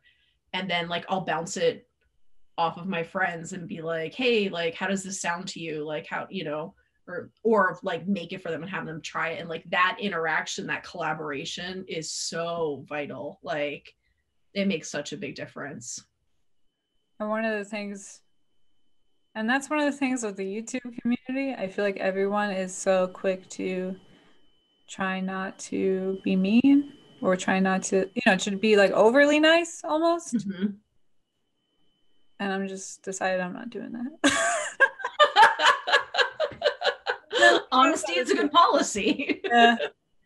Like sometimes I'll be watching like the Facebook, like the YouTube creator stuff, and they're like, "What do you think about this one?" And some people I think it looks like you're sucking up, but you're kind of like trying too hard not to like get any bad karma. But I guess like sometimes you gotta tell the truth. You know what I'm saying? Yes, absolutely. Tell them before they post that. Like, it doesn't look great. Redo it. Yeah, try again. Try again. Yeah. But The thing I love about YouTube though is that like people just go and do and create, and I think that that's amazing. Like the fact that like you have a platform basically to be as creative as you want, do it in any way. You don't have like a producer hanging over your shoulder or a client that needs something this way. I mean, obviously there are those things too, but like as a creator on YouTube, like to have carte blanche to do absolutely whatever with is amazing. Like that, especially having been in like this industry for so long, and like you're always producing for a client, you're always producing with like there's just I don't know, like it's something, and you're always thinking about like distribution, like okay, where's this going? My very first job out of college, I worked for a production company where they sold these basically corporate infomercials to different brands and companies, a lot in the medical industry, and they would, as part of their sell, would include airtime on various television outlets, which got very, very messy. And it was so interesting because like when you're distributing to these different outlets, there's all these like you're playing by so many different rules and their trends and their like you're having to follow so many different things, where with YouTube you can create, and there it is, and you create your own audience at the same time. It's amazing. however, I do have a problem with you're talking about distribution, they get like that airtime and stuff, which people definitely have more of a chance of being seen, on YouTube than we have ever before. When it came to, you don't have to get a publisher for a newspaper or a book Yeah. to get you in there. But at the same time, even if you look at like Donald Trump and stuff, I'm not a fan of Donald Trump, but the idea that they can just cancel anybody like that. Oh yeah, you're at the mercy of a private enterprise. Yeah, it's crazy. Yes. And like for my, I mean, I'm sure one of the many reasons, besides my mouth, I don't really get recommended that much, and it's been kind of like brought to my attention by people that like subscribe to my channel. Like, hey, like I was looking, like I had to actually like, go and search you to like get you to come up, even though I'm subscribed and like click the bell, like all that stuff. Um, because I tend to curse a lot, number one. But also, um, I talk about marijuana a lot because Oh, that's interesting. I wrote a book on edibles, and when I first started out, I was trying to promote that on like Instagram and Facebook because I was gonna try to like I was just trying to self-publish because I was emailing publishers and all that other stuff, and nobody would touch it Mm-hmm. because I wasn't like I wasn't a big name in cannabis or in like I wasn't um like there's a couple like rappers and stuff with like marijuana cookbooks out, but they have the clout with the rap part, or the bad Yeah, boy. there's another thing bringing attention to them aside from that, Exactly. right? So they just like they wouldn't touch it, and then I tried to promote it on Facebook and YouTube, and I basically, I didn't make any money with that because as soon as I started doing it, they like blocked me buying ads. They blocked me doing anything.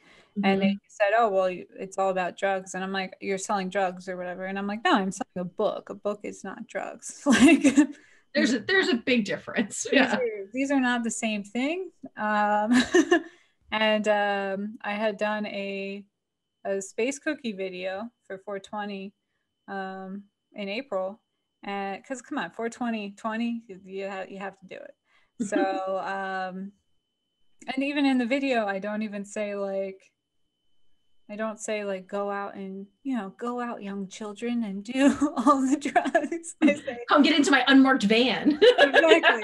I say like, hey, like follow the rules where you are. If Yeah. you're if you're of age and you can participate, do this. If not, like don't break the law is what I said. Right. And I also said you can also do this with CBD, which is legal in all 50 states and federally legal. And um, they wound up flagging it, so now you can't see it unless you are above 18. Mm, And you have to be signed into YouTube and tell YouTube, hey, I'm above 18. So if you're one of those people who like doesn't want to answer the question or something right. like You're not that, going to see it. you're not gonna see it. And I'm like, this is bullshit because I see all these cocktail fucking channels, and Yeah. I don't think you guys are getting flags for above 18. No, and it's interesting. I've actually been curious about that as someone that does have a channel about cocktails. Like, and I've noticed with some other creators on Instagram, for example, it's not consistent, but like there's a good handful of them that say must be 21 to follow or must be 18 plus to follow, which is interesting because a lot of the people that I pay attention to aren't even in the States. They're in other countries around the world, and everybody has their own rules and regulations, right, as it relates to alcohol. Yeah. And so like I've been very curious about how like where do the YouTube gods decide like what's good and what's not. Like, for example, I have a friend who has a channel about guns and gun history and information, but that, much like cannabis, it falls under, like, there are all these different categories, right, that are heavily regulated, and if it falls under cannabis, if it falls under firearms, if it falls under all these different things, there are rules about whether or not you can monetize. There's rules about the specific content that's in the video. Like, it's very interesting, and I think that they throw a very broad brush at it at first to like make sure you don't have like some maniac saying, here kid, take these drugs, or here's how you build a gun, like Yeah. the things that are like, no, you shouldn't do a video about that. Yeah. But at the same time, it catches people like you then who are putting something out that's like interesting content that isn't damaging, it isn't harmful, and Yeah. it don't have the ability to share it in the way you'd like to. But as we're seeing in our first week of 2021, these are all private industries and they have the right to just flip the switch. So, and you know what, right now, okay. Like, okay. But at the Cool. same time, I'm like, then they can flip the switch, but they also like, how are they? They're also accountable for what's going on right now. Like, Oh yeah. Yeah, so that switch should have been flipped for yeah, like if you had enforced your policies all along, like yeah. it wouldn't be And the such a fact that dramatic thing now. Yeah. yeah, and it's also like it just shows that you're picking and choosing too. So it's like there's plenty of marijuana companies Mm-hmm. on Instagram and Facebook that I would see ads for them, like Houseplant is Seth Rogen's Mm-hmm. marijuana company. How can I watch his ads about come buy my weed, but I can't have That's interesting. Wow. Yeah. excuse me? So, but also like I don't, and then they disabled my ability to buy ads and for a year and 2 months before Wow. before they got to my appeal. Wow. Yeah. I mean, the only advice I can give is diversify. Well, Uh, it was my ability to buy ads, period. So, like when I started Chef Grace's place, I still couldn't buy ads oh because wow. it had been like I personally had been blocked from buying ads, Wow. which I was like, this is ridiculous. So Yeah. I was just not. But then all of a sudden, when I started Chef Grace's place, that's when all of a sudden they saw they changed All of the. a sudden it's okay. Yeah. I'm like, these people, but censorship. Because I feel like we should have all these things, but we should have all these things that are like, you don't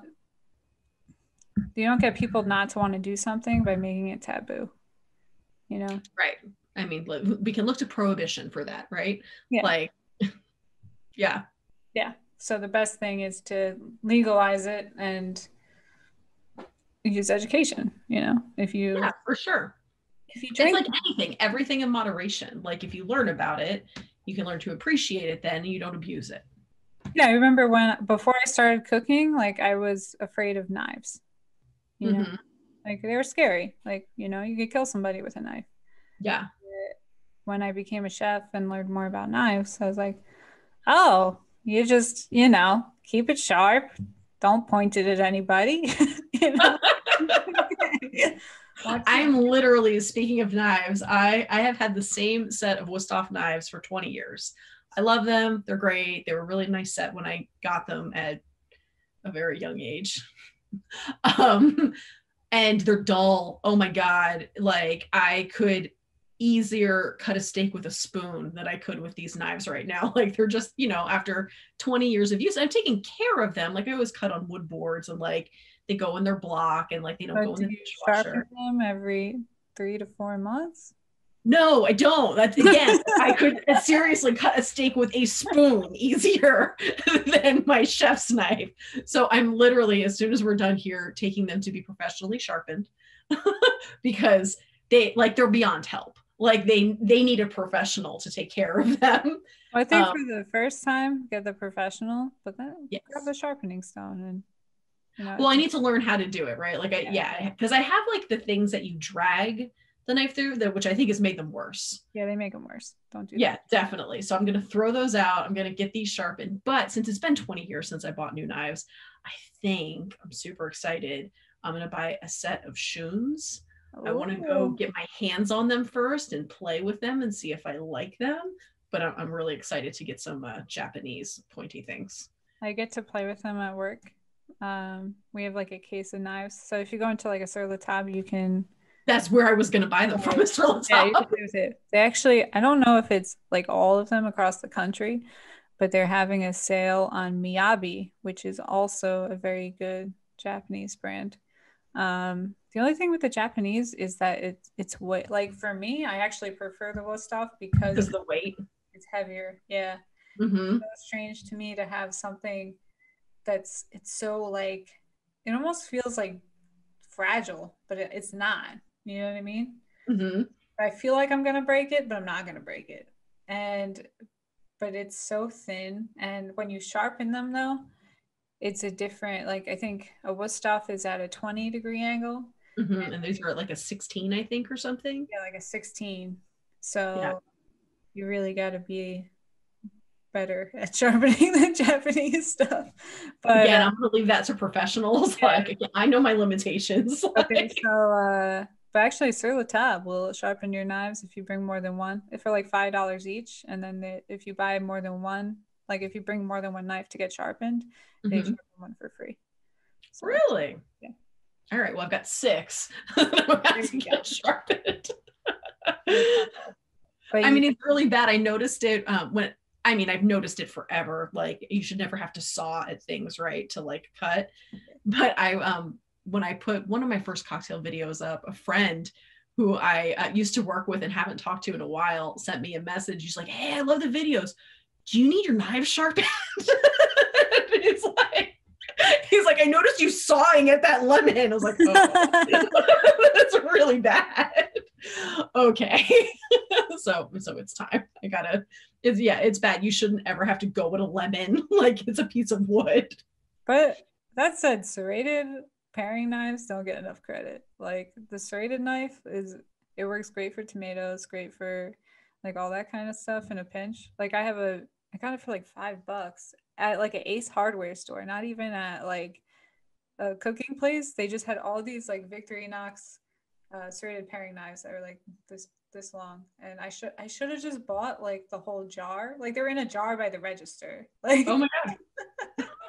like I should have just bought the whole jar and had like them as my steak knives or something, because they're the best and they're serrated. Like I throw them in the dishwasher because it's cheap. I don't care. And then but I use that all. I probably use that and my chef knife the most. Yeah. But it's just so much easier to do stuff. Like even with like cutting a pineapple or like something slippery like that, like a long serrated bread knife is way better than trying to do it with your chef knife. So Oh, that's a good idea with a pineapple. I've never thought about that. Because yeah, that is a pain in the ass, like taking that lid off and then cutting down the side side of the pineapple. Ugh. it grips in there. That's why it's better. Huh. All right. I will try that next time. Thank you. You're welcome. That's another fun thing to set on fire. Pineapple. Oh, I love grilled pineapple. So yeah, setting that on fire. Ooh. I always coat mine in cinnamon sugar first, and then I set it on fire. It's the best. This is just making me hungry. The sandwich is like staring at me. Oh my God, go eat your sandwich. That thing has morphed into something else now. Hopefully there's like olive oil and whatnot on there to like, it's marinated. Oh, it's definitely marinated. Noah did a good job on that one. He went to the gym. He was like, he's so funny. I was like, babe, the interview starts in like 9 minutes. Like, he's like, oh my God. He was like, can you ask her if we can move it like 20 minutes? Like, I gotta make a sandwich. I gotta make a sandwich for You're just gonna be in the background making a sandwich. This is gonna happen here. I need food. I totally understand that. I'm like, it's okay. You're in my other videos. We know you exist. Like, you can be there. And I really like your shelf of wine glasses and stuff. Oh, yeah. So I part of that is because when I bought this house, so before this place, I lived in a house that was a little bit bigger than this. And I had all kinds of cabinet space, and I have, again, a buying problem where like I really like, it's so funny when I was in college. So I'm going to digress a little bit. When I was in college, I actually worked at Crate and Barrel, It was like my job in college. I worked Those are at some Crate and Barrel. Oh, I loved it. And my paycheck went straight back to them and then some. Like, but it also, I got such an education in glassware, dishware, cookware, and knives. Like, a couple years working at Crate and Barrel, you kind of pick that stuff up, and the product reps would come and do like little classes.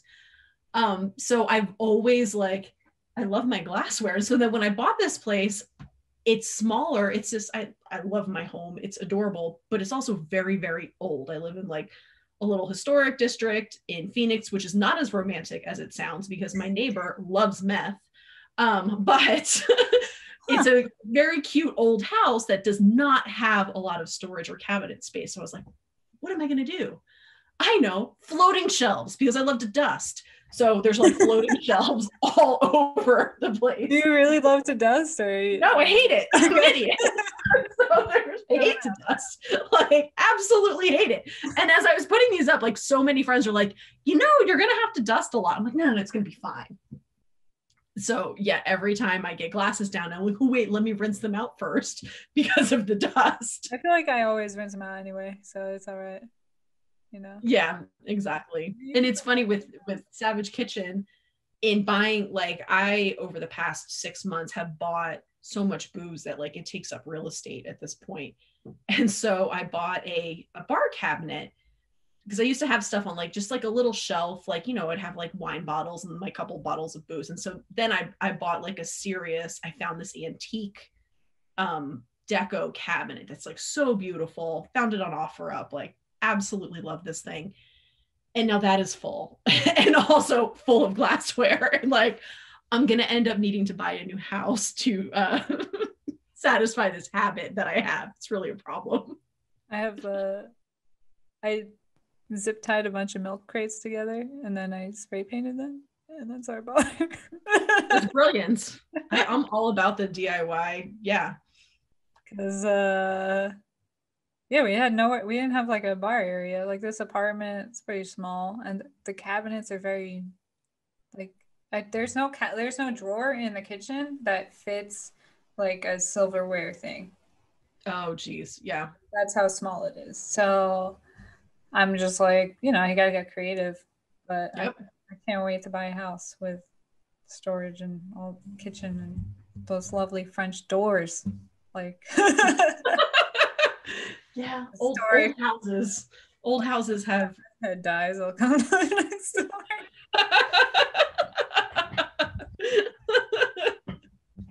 Sounds like you need some gentrification over there.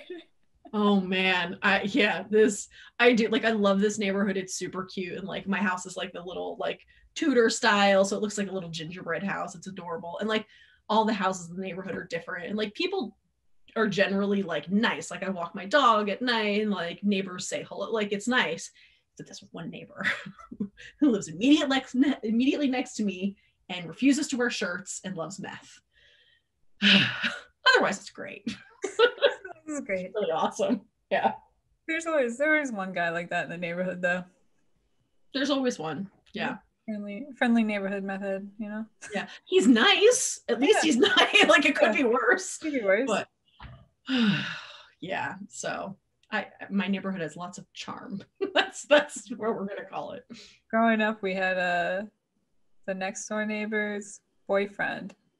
I was a kid, so I didn't understand like what kind of drugs he was on, but the teeth he had left didn't look so great.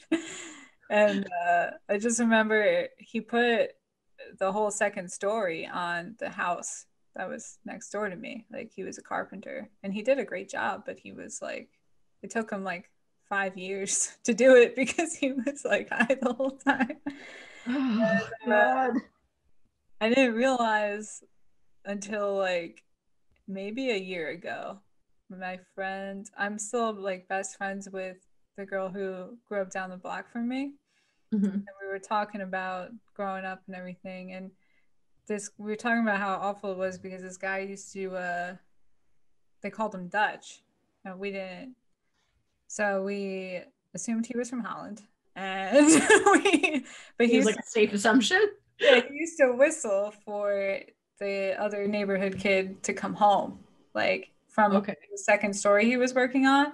Like instead of like calling the house down the street, like he would whistle like one of those Like Lassie come home. Like one of those baseball park okay. whistles. And then I was like, this kid's gotta go home now. Like he can't play anymore. But we would, his real name.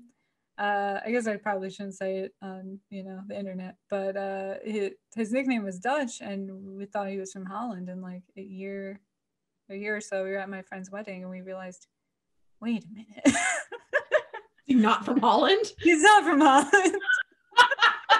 Okay. He's Dutch, like a Dutch. Like, oh my god, it was such a like light bulb. It's pretty funny. Yeah, there's always one. There's always someone like that. Always. There's always one. But it gives you some good stories going on. Mm-hmm. But, yeah, it was fun. Fun times. Alrighty, I think I'm gonna go eat the sandwich. You should definitely go eat that sandwich. Come on again. Maybe I'm talking to those guys on Monday. So oh yeah, I can't wait to hear how that goes. I'm sure. Are you talking to both of them at the same time? There's 3 of them now. Oh, 3. Yeah, it's it's Vino, Rob, and Booze on the Rocks. I cannot remember his name. I am so sorry. I can like see his face, and his channel is Booze on the Rocks. Dave, maybe? Dave, yeah, David. That's it. David, yeah. 2 Canadians and a New Yorker. New Yorker. Yeah, that's gonna be fun. I can't wait to find out. I'm like, is he Dominican? Is he like, he seems like he might be Dominican or Puerto Rican as well. Oh yeah, maybe. But whenever I talk to people from up north like that, like my accent comes out. Oh, I've heard it a couple of times. You said something earlier and I was like, oh, there's the New Jersey. I hear it. Yes. It's probably going to be really bad. Oh, I love it. I'm like that when I get around my parents and my aunts especially.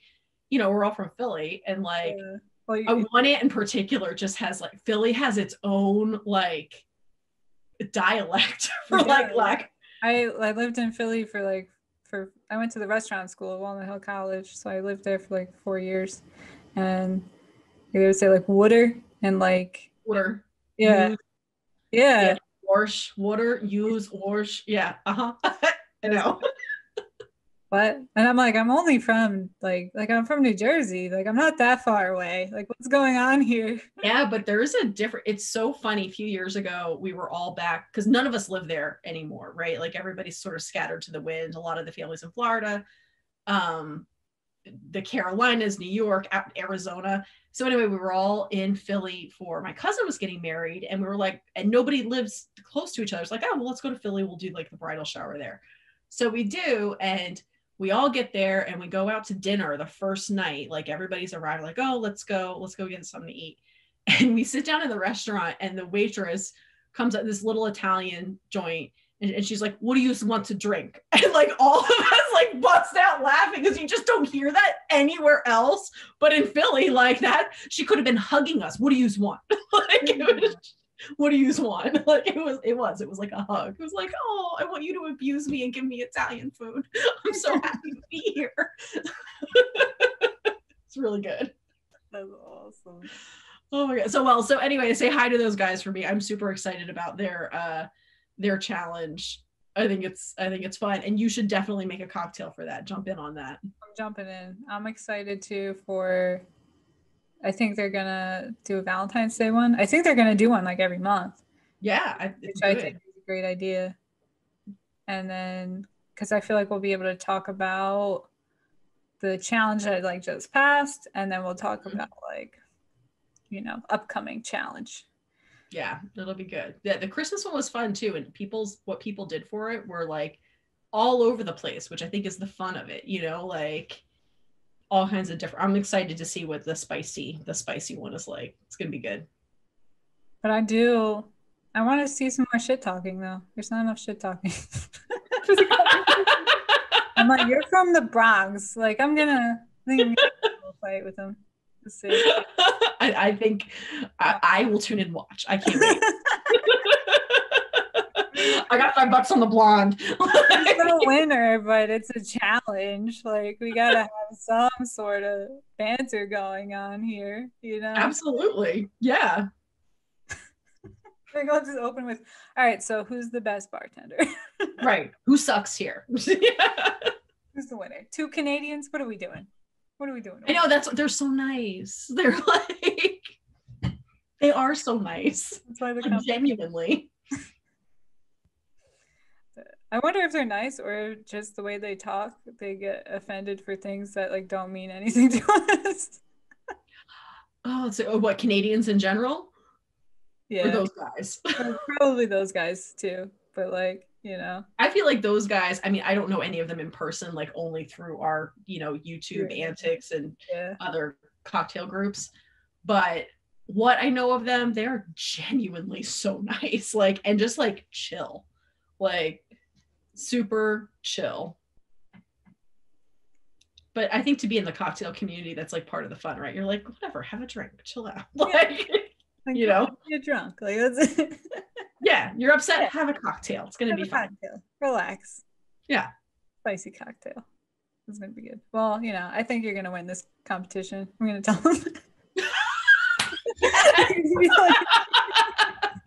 Here's my winner. I'm like, no, she won. Savidge Kitchen. She won. Savidge Kitchen won. Well, it's so funny that the very first thing I did was that Mr. Black I've never been in a cocktail competition in my life. I'm not a bartender. I don't know what I'm doing.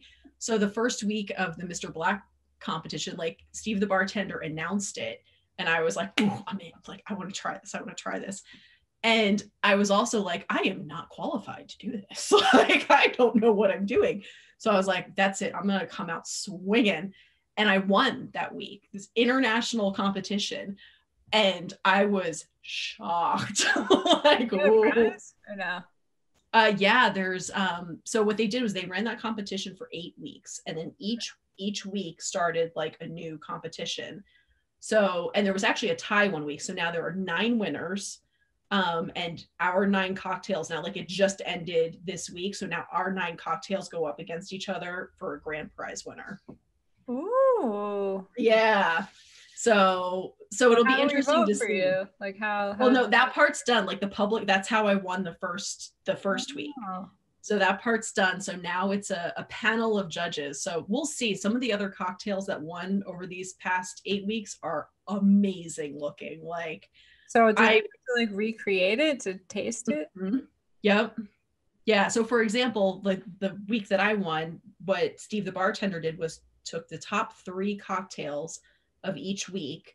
So that week was me, and I forget what the other 2 were, but they were all very different from each other. And he recreated each one on his YouTube channel, tasted them, and then he selected the winner. And so he did that for 8 weeks in a row. Yeah. And now those 9, because there was a tie one week. So now those 9 cocktails go to the panel of judges. So fingers crossed, my lavender latte will win. We'll see. It might. It might, but there's some really interesting, good cocktails. So lavender latte, that's alcoholic beverage, right? We're not talking. Mm-hmm. So it's that Mr. Black coffee liqueur, which is freaking amazing. And then cognac, as I say, Steve the barman likes to make fun of me for saying cognac instead of cognac. And then I love that guy. And then so yes, Mr. Black, cognac, and then lavender syrup and steamed milk. So it's warm. Ooh. It's delicious. Like, I'm not just saying that because it's my cocktail. It's legitimately delicious. That sounds delicious. Lavender is really underrated, I feel like. I agree. Yeah.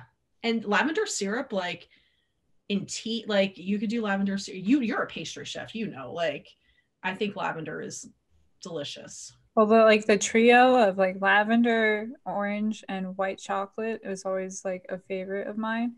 But I think another underrated like flower thing is the violet. It's violet. Ooh, yes. I love playing with, I have a bottle of creme de violet that I love. That stuff is great. Mm-hmm. But you got to be careful with both of those. You can overdo it. Yeah, you can overdo it. That's probably why it's not so popular, because people don't know how to They're not balanced enough, you know? Mhm. But yeah, now I got more ideas. I love it. Spicy. Spicy. Yeah, I can see your wheels turning. You're like, ooh, what can I do, creme de violet? I was saying like maybe that Vietnamese cinnamon and a floral, Ooh, that could be good. but I can't go buy like I can't go spend $20+ on a bottle of creme de violet. That's the problem right now.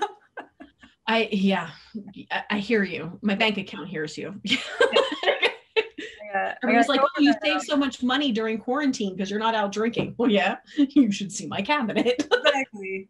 And then you just have all these things. It's kind of like I feel like you're making potions, you know? Like this. That's what it feels like. I feel very mad scientist in my kitchen. Yeah. Like it's especially when I have the blowtorch out, I'm like, shh, you know, like burning spices and like I have beakers literally. Like, yeah, it feels very mad scientist, but it's fun. Now I'm thinking, oh man, I want to buy a beaker. Can't do it. I'll do it, guys. Get monetized first. That's right. That's right. Get monetized. Yeah, like I made my first $11 on Amazon. I was like, Savidge Kitchen's profitable. And I've spent like $300 at Total Wine that week. And I was like, no, it's not. I've gotten kicked out of the Amazon program twice already for like not having enough subscribers or something. Oh, So I don't know if I should. But I don't really know what the limit is, like what the baseline is.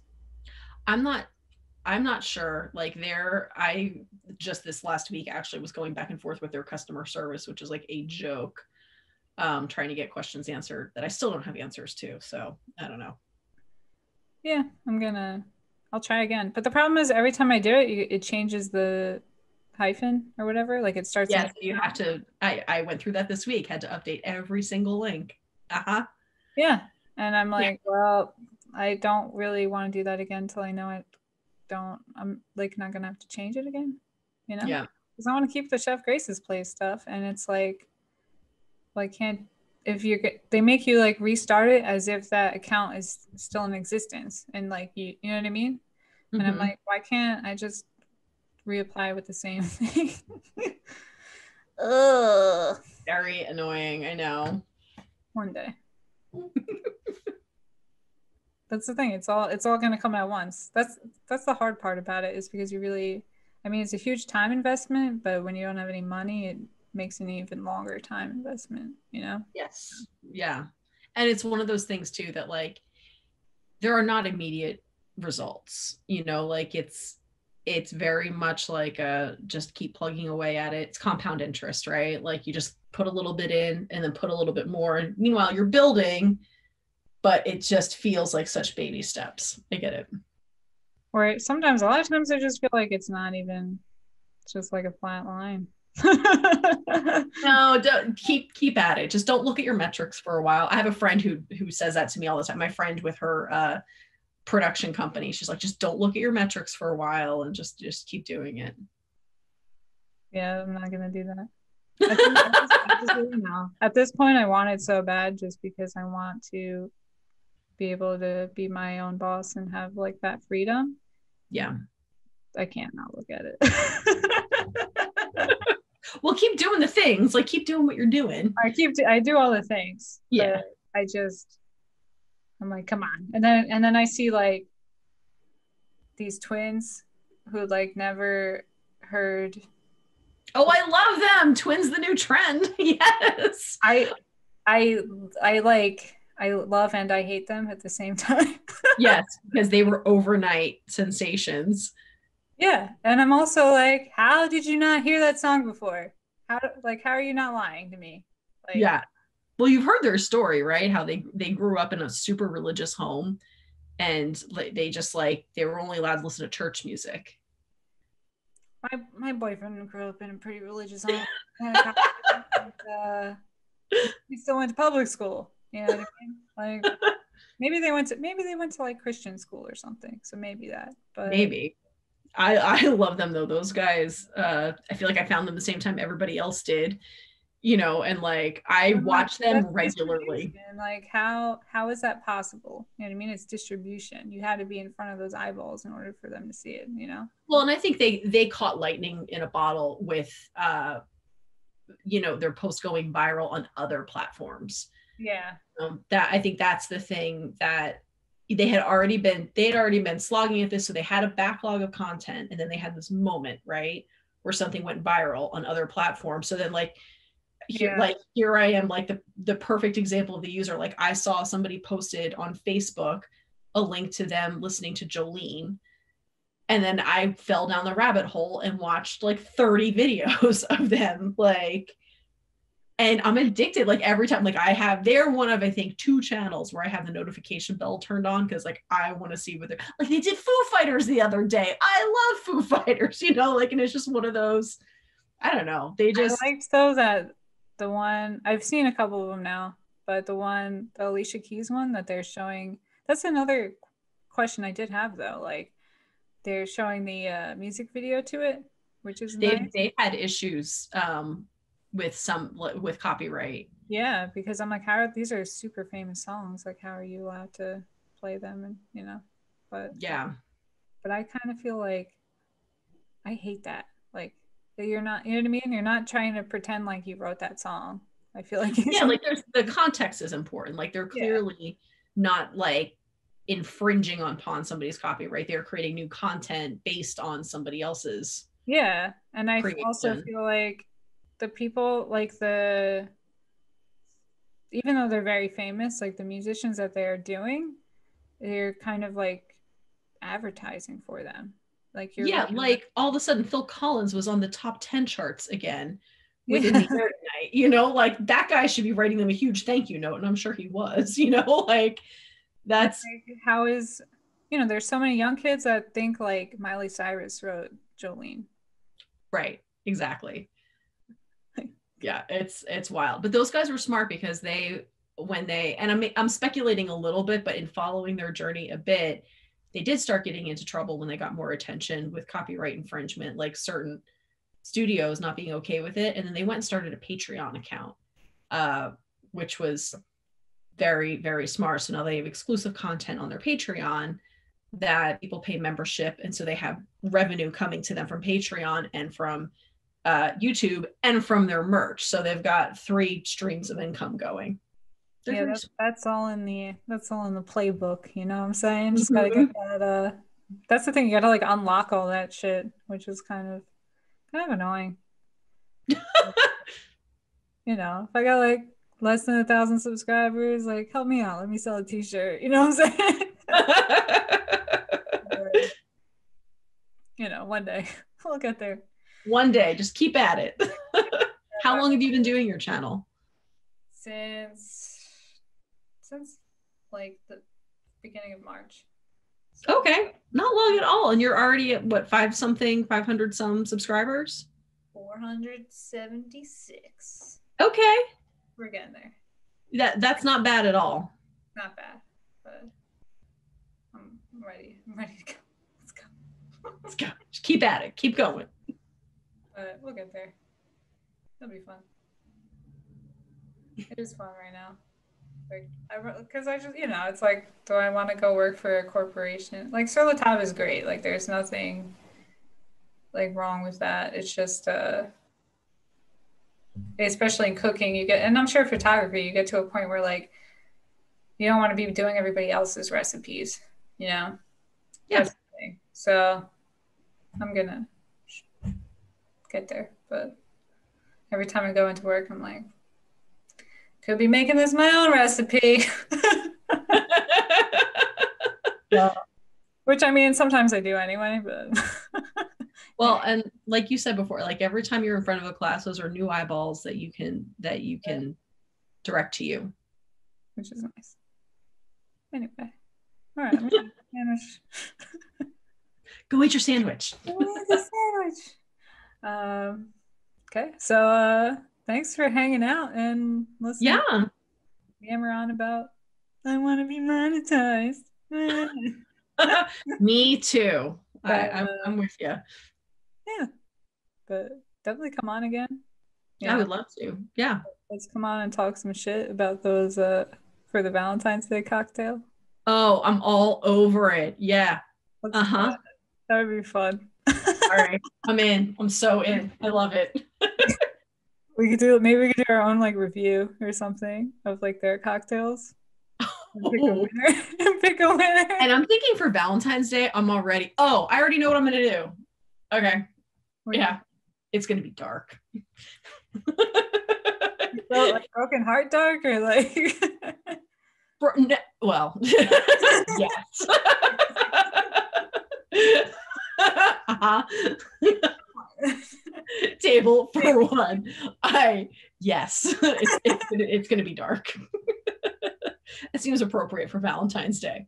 Perfect. Especially in quarantine Valentine's Day. Honestly, yeah. Okay. Well, on that note. See you later. Bye.